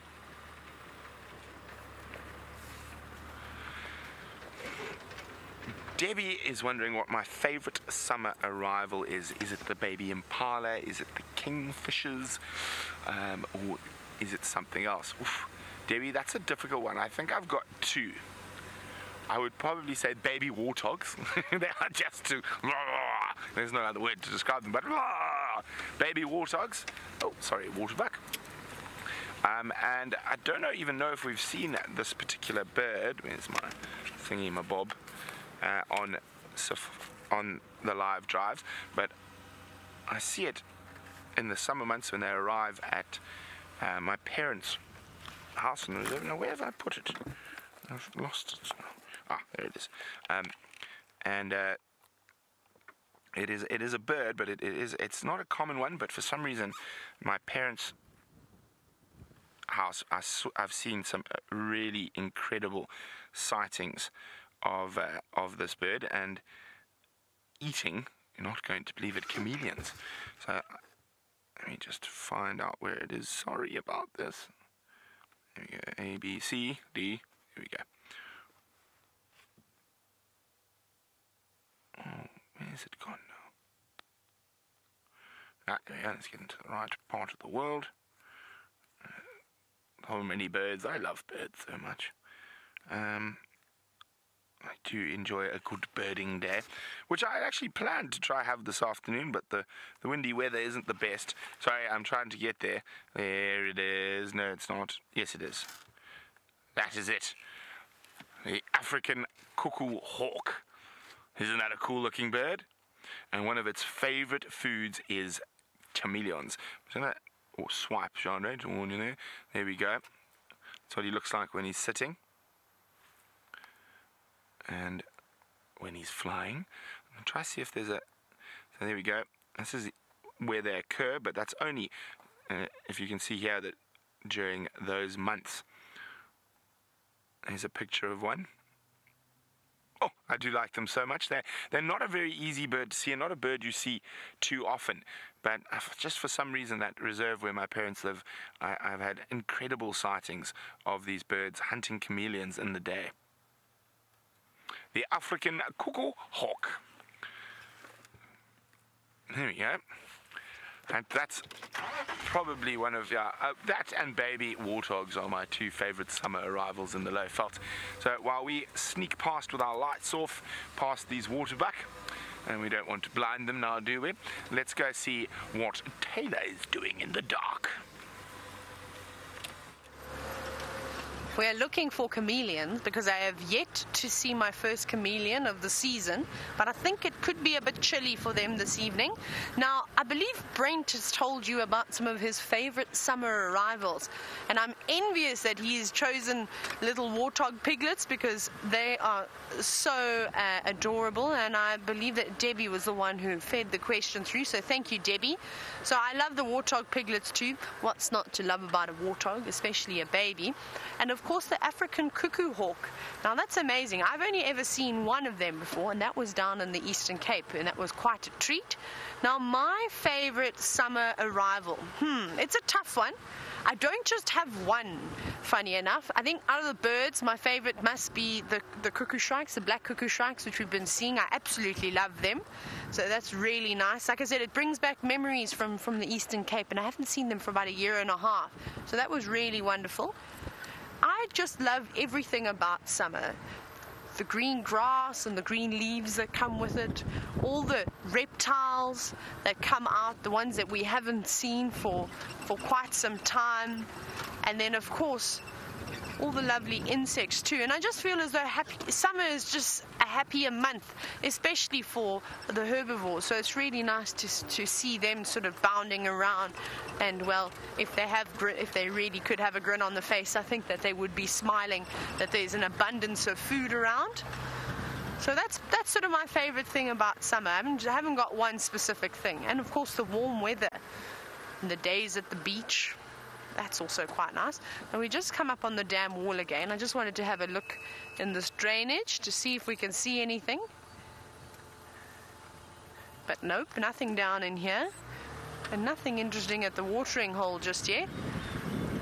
You can hear a couple of, it might be a bit windy for you, but there are a couple of water thickneys calling in the distance. But let's go back around to the, I'm going to head around. Maybe we'll see if we can hear them again. They have an interesting call. I quite enjoy the water thickneys, and it's not one that you always see around. They're quite elusive and quite shy, those thickneys. Normally it's the spotted that we come across. Oh, and I've got an insect crawling up my legs. That's nice. Oh, look who we've got. We won't shine directly on this little chap that we've found. We'll put, there we go. I think we've got two of them. I'm going to switch off, and I'm just going to try and light up just in front of them. Can you see those two scrub hairs? Even their ears look like they're blowing in the wind tonight. Now, even though the scrub hairs come out at night, I don't want to put a spotlight on them because they seem to get disorientated quite quickly. And then they run around in zigzags, almost like a deer in the headlights, or they freeze. So we'd rather just keep it off that. And, well, if there's any jackals or any nighttime critters that are perhaps scouring the plains, they'd probably find them quite quickly. Now, I wouldn't want to be, of course, the ones that cause that. But we can have another look at them. They're moving slowly for us, which is quite nice. Now, they're just feeding, catching up on some grass. You can see those big ears listening very carefully. And like we've been saying, it's very, very windy at the moment, so they're going to have to be extra careful tonight as to not get caught by an owl even. It's a dark sky, so there's not even a silhouette for them to see anything coming towards them. So even though owls fly quite quietly, they probably wouldn't hear them coming along. Right, let's see what else we've got. Oh no!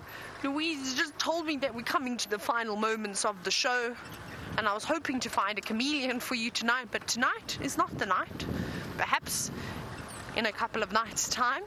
But it's been an absolute wonderful afternoon, and we're all devastated by the Nkuhumas, but we can just be there and just send off positive vibes and just hope that they're able to pull through. Now, from myself and David, though, have a lovely day, and I hope you keep nice and warm wherever you may be, and we'll hopefully catch you on the morning sunrise safari. But let's go back across to Brent and see what he's up to.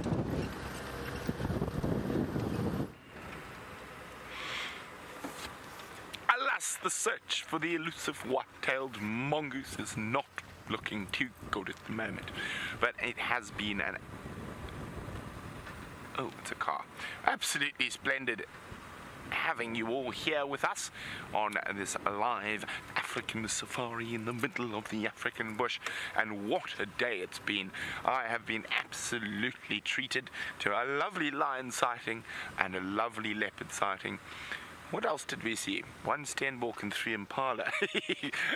But it was really nice and always wonderful to be able to track and find your own cat, which is always my favorite thing to do. And look, I see Taylor's lights. Maybe she was also looking for the white-tailed mongoose. I'm going to let Taylor sneak past us. And we'll just have a chat for the last minute of drive.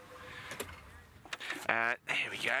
So, very, very exciting. And of course you had Commander Bond probably being very entertaining. Actually, not probably, definitely being very entertaining as he marched around the African bush. Poor Brian having to keep up with James's frog marching. But I'm sure they had lots of fun. And I know Jean-Dre and I definitely had a great time. Especially for me, the highlight was definitely spending all that time with Queen Karula, Hasana and Shungile. And my personal highlight, getting to see them on foot. Karula looking at me. What are you doing here, you silly man? But it is great. I'm hoping she's still going to be there in the morning. There's quite a bit of food left, not too much. We'll see what happens. But see you in the morning.